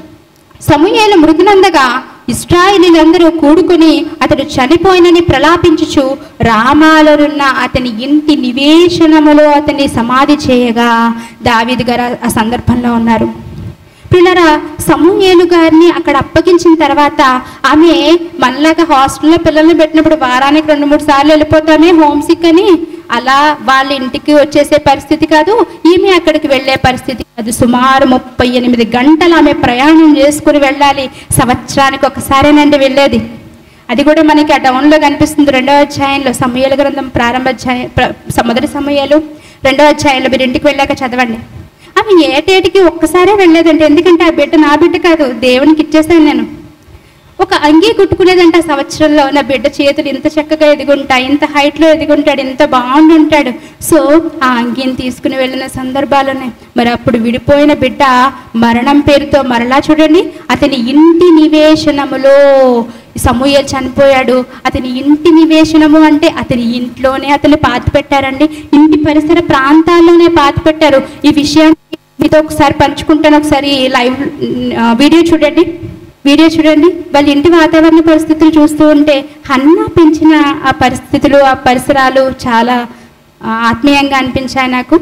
ఆ చుట్టుపక్కల కొండలు, లోయలు, ఆ పరిసరాలు, ఆ నిర్మాణాలు అవన్నీ కూడా సమూయేలు వాళ్ళ తల్లితో చిన్నప్పుడు బ్రతికినటువంటి ప్రాంతాలండి అవన్నీ. అమ్మ ఇదేంటి అదేంటి అని అడిగినటువంటి జ్ఞాపకాలు అవి. హన్నా తన జీవితంలో ఎంతో చక్కగా తన బిడ్డను పెంచిన వాతావరణ పరిస్థితులు అవి.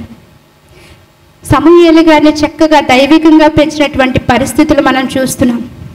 పిల్లరా అది చూసినప్పుడు నాకు చాలా ఆశ్చర్యంగా అనిపించిందండి. సమూయేలు గారు చనిపోయారు, ఆ సమాధిలోనికి వెళ్ళారు. ఆ ఇంటిలో ఆ సమాధి ఉంటుంది. సమూయేలు గారు చనిపోయారు, ఆ సమాధి సమూయేలు సమాధి. మరి అతని జీవితంలో లాభాన్ని పొందుకుందా హన్నా బిడ్డ విషయంలో అంటే, మొదటి సమూయేలు గ్రంథము 28వ అధ్యాయం ప్రారంభం నుండి చదువుతూ వస్తే సౌలు సందర్భం అండి. ఫిలిస్తీయులు సౌలును తరుముతున్నప్పుడు సమూయేలు గారిని రప్పించమని అడిగితే కర్ణపిశాచము గల స్త్రీని ఆయన ఆశ్రయిస్తాడు.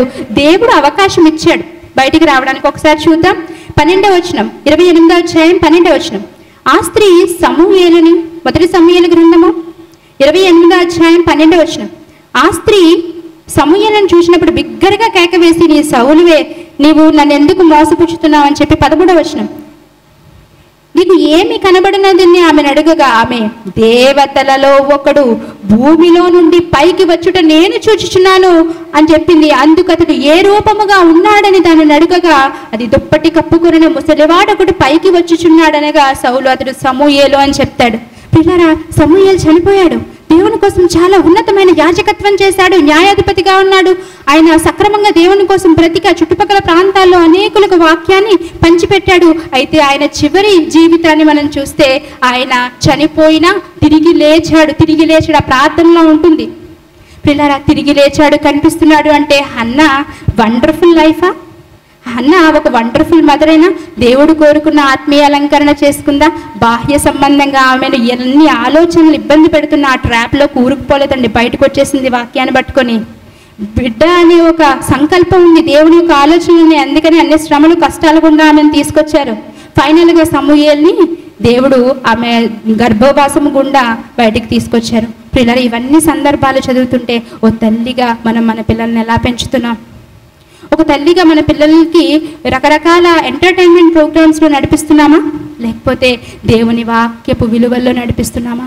పిల్లలు చాలామంది పేరెంట్స్ అడుగుతూ ఉన్నారు. ఖచ్చితంగా ఈ నెలలో పిల్లలకు సంబంధించి సెకండ్ ఇయర్, థర్డ్ ఇయర్ ప్రారంభం అంటే 2వ సంవత్సరం, 3వ సంవత్సరాలు పిల్లల దగ్గర నుంచి ప్రారంభించి ఇంచుమించుగా సండే స్కూల్ పిల్లల స్టేజ్ వరకు ప్రతి ఒక్కరికి సండే స్కూల్ ఆన్లైన్ క్లాసెసే కాకుండా, ఫోన్లో ఆన్లైన్ క్లాసెసే కాకుండా వీడియో ద్వారా ఐఫర్ గాడ్ మినిస్ట్రీస్ లైవ్ ఛానల్లో వీడియోస్ రాబోతున్నాయి. కాబట్టి ప్రతి తల్లి తండ్రి గమనించుకోండి, చాలా అద్భుతమైనటువంటి విషయాలు మీరు నేర్చుకుంటారు. పిల్లరా ఈ రకంగా ఈ మాతృమూర్తి గురించి దేవుడు మనకి పరిచయం చేశారు. మనం కూడా అలా జీవించాలని దేవుడు కోరుకుంటున్నారు. కాబట్టి మనం దేవుని యొక్క ఆలోచనలో మనం పిల్లల్ని పెంచుతాం, ఆయనకి సంతోషాన్ని ఇచ్చేవారిగా ఉందాం. అలాంటి వారిగా మనం అందరూ ఉండాలని మీ అందరికీ మరొకసారి తెలియజేస్తూ నా మాటలు ముగిస్తున్నాను. ఒక చిన్న ప్రార్థన చేసుకుందామండి. సకల ఆశీర్వాదములకు కారణభూతుడైన మా ప్రియ పరలోకపు తండ్రి, మీ ఘనమైన నామమునకు వేలాది స్తుతులు స్తోత్రములు చెల్లిస్తున్నాం దేవా. ఎన్నో విలువైన మాటలు మాకు నేర్పించారు తండ్రి. ఒక తల్లిగా మేము ఎలాంటి పరిస్థితిలో ఉండాలో మీరు నేర్పించారు. తర్వాత పిల్లలు లేనటువంటి ఎంతోమంది తల్లులకు వాక్యం ద్వారా ఏ విధంగా పిల్లల్ని మేము వాక్యంలో వాళ్ళని పెంచుతూ ఏ విధంగా బాప్తిస్మ కార్యక్రమం ద్వారా మేము పిల్లల్ని కనాలో ఎన్నో విలువైన విషయాలు బైబిల్ ద్వారా రాయించారు దేవా. తండ్రి మీ మాటలు, మీ ప్రేమ చాలా అమూల్యమైనది, చాలా గొప్పది తండ్రి. మరింత లోతైన విషయాలు కూడా దేవా మీరు మమ్మల్ని నడిపించమని, తర్వాత చెప్పబోయే నా ప్రియ సహోదరికి తండ్రి మరింత జ్ఞానమును, వివేకమును అనుగ్రహించమని కోరుకుంటూ తండ్రి మా అందరికీ దేవా తండ్రి మీరు తోడుగా ఉండమని ఈ ప్రార్థన మా కొరకు త్వరలో రానయ్యన్న యేసుక్రీస్తు వారి ఘనమైన నామం పేరట ప్రార్థించి అడిగి వేడుకుంటున్నాం తండ్రి. ఆమేన్. అందరికీ వందనములు.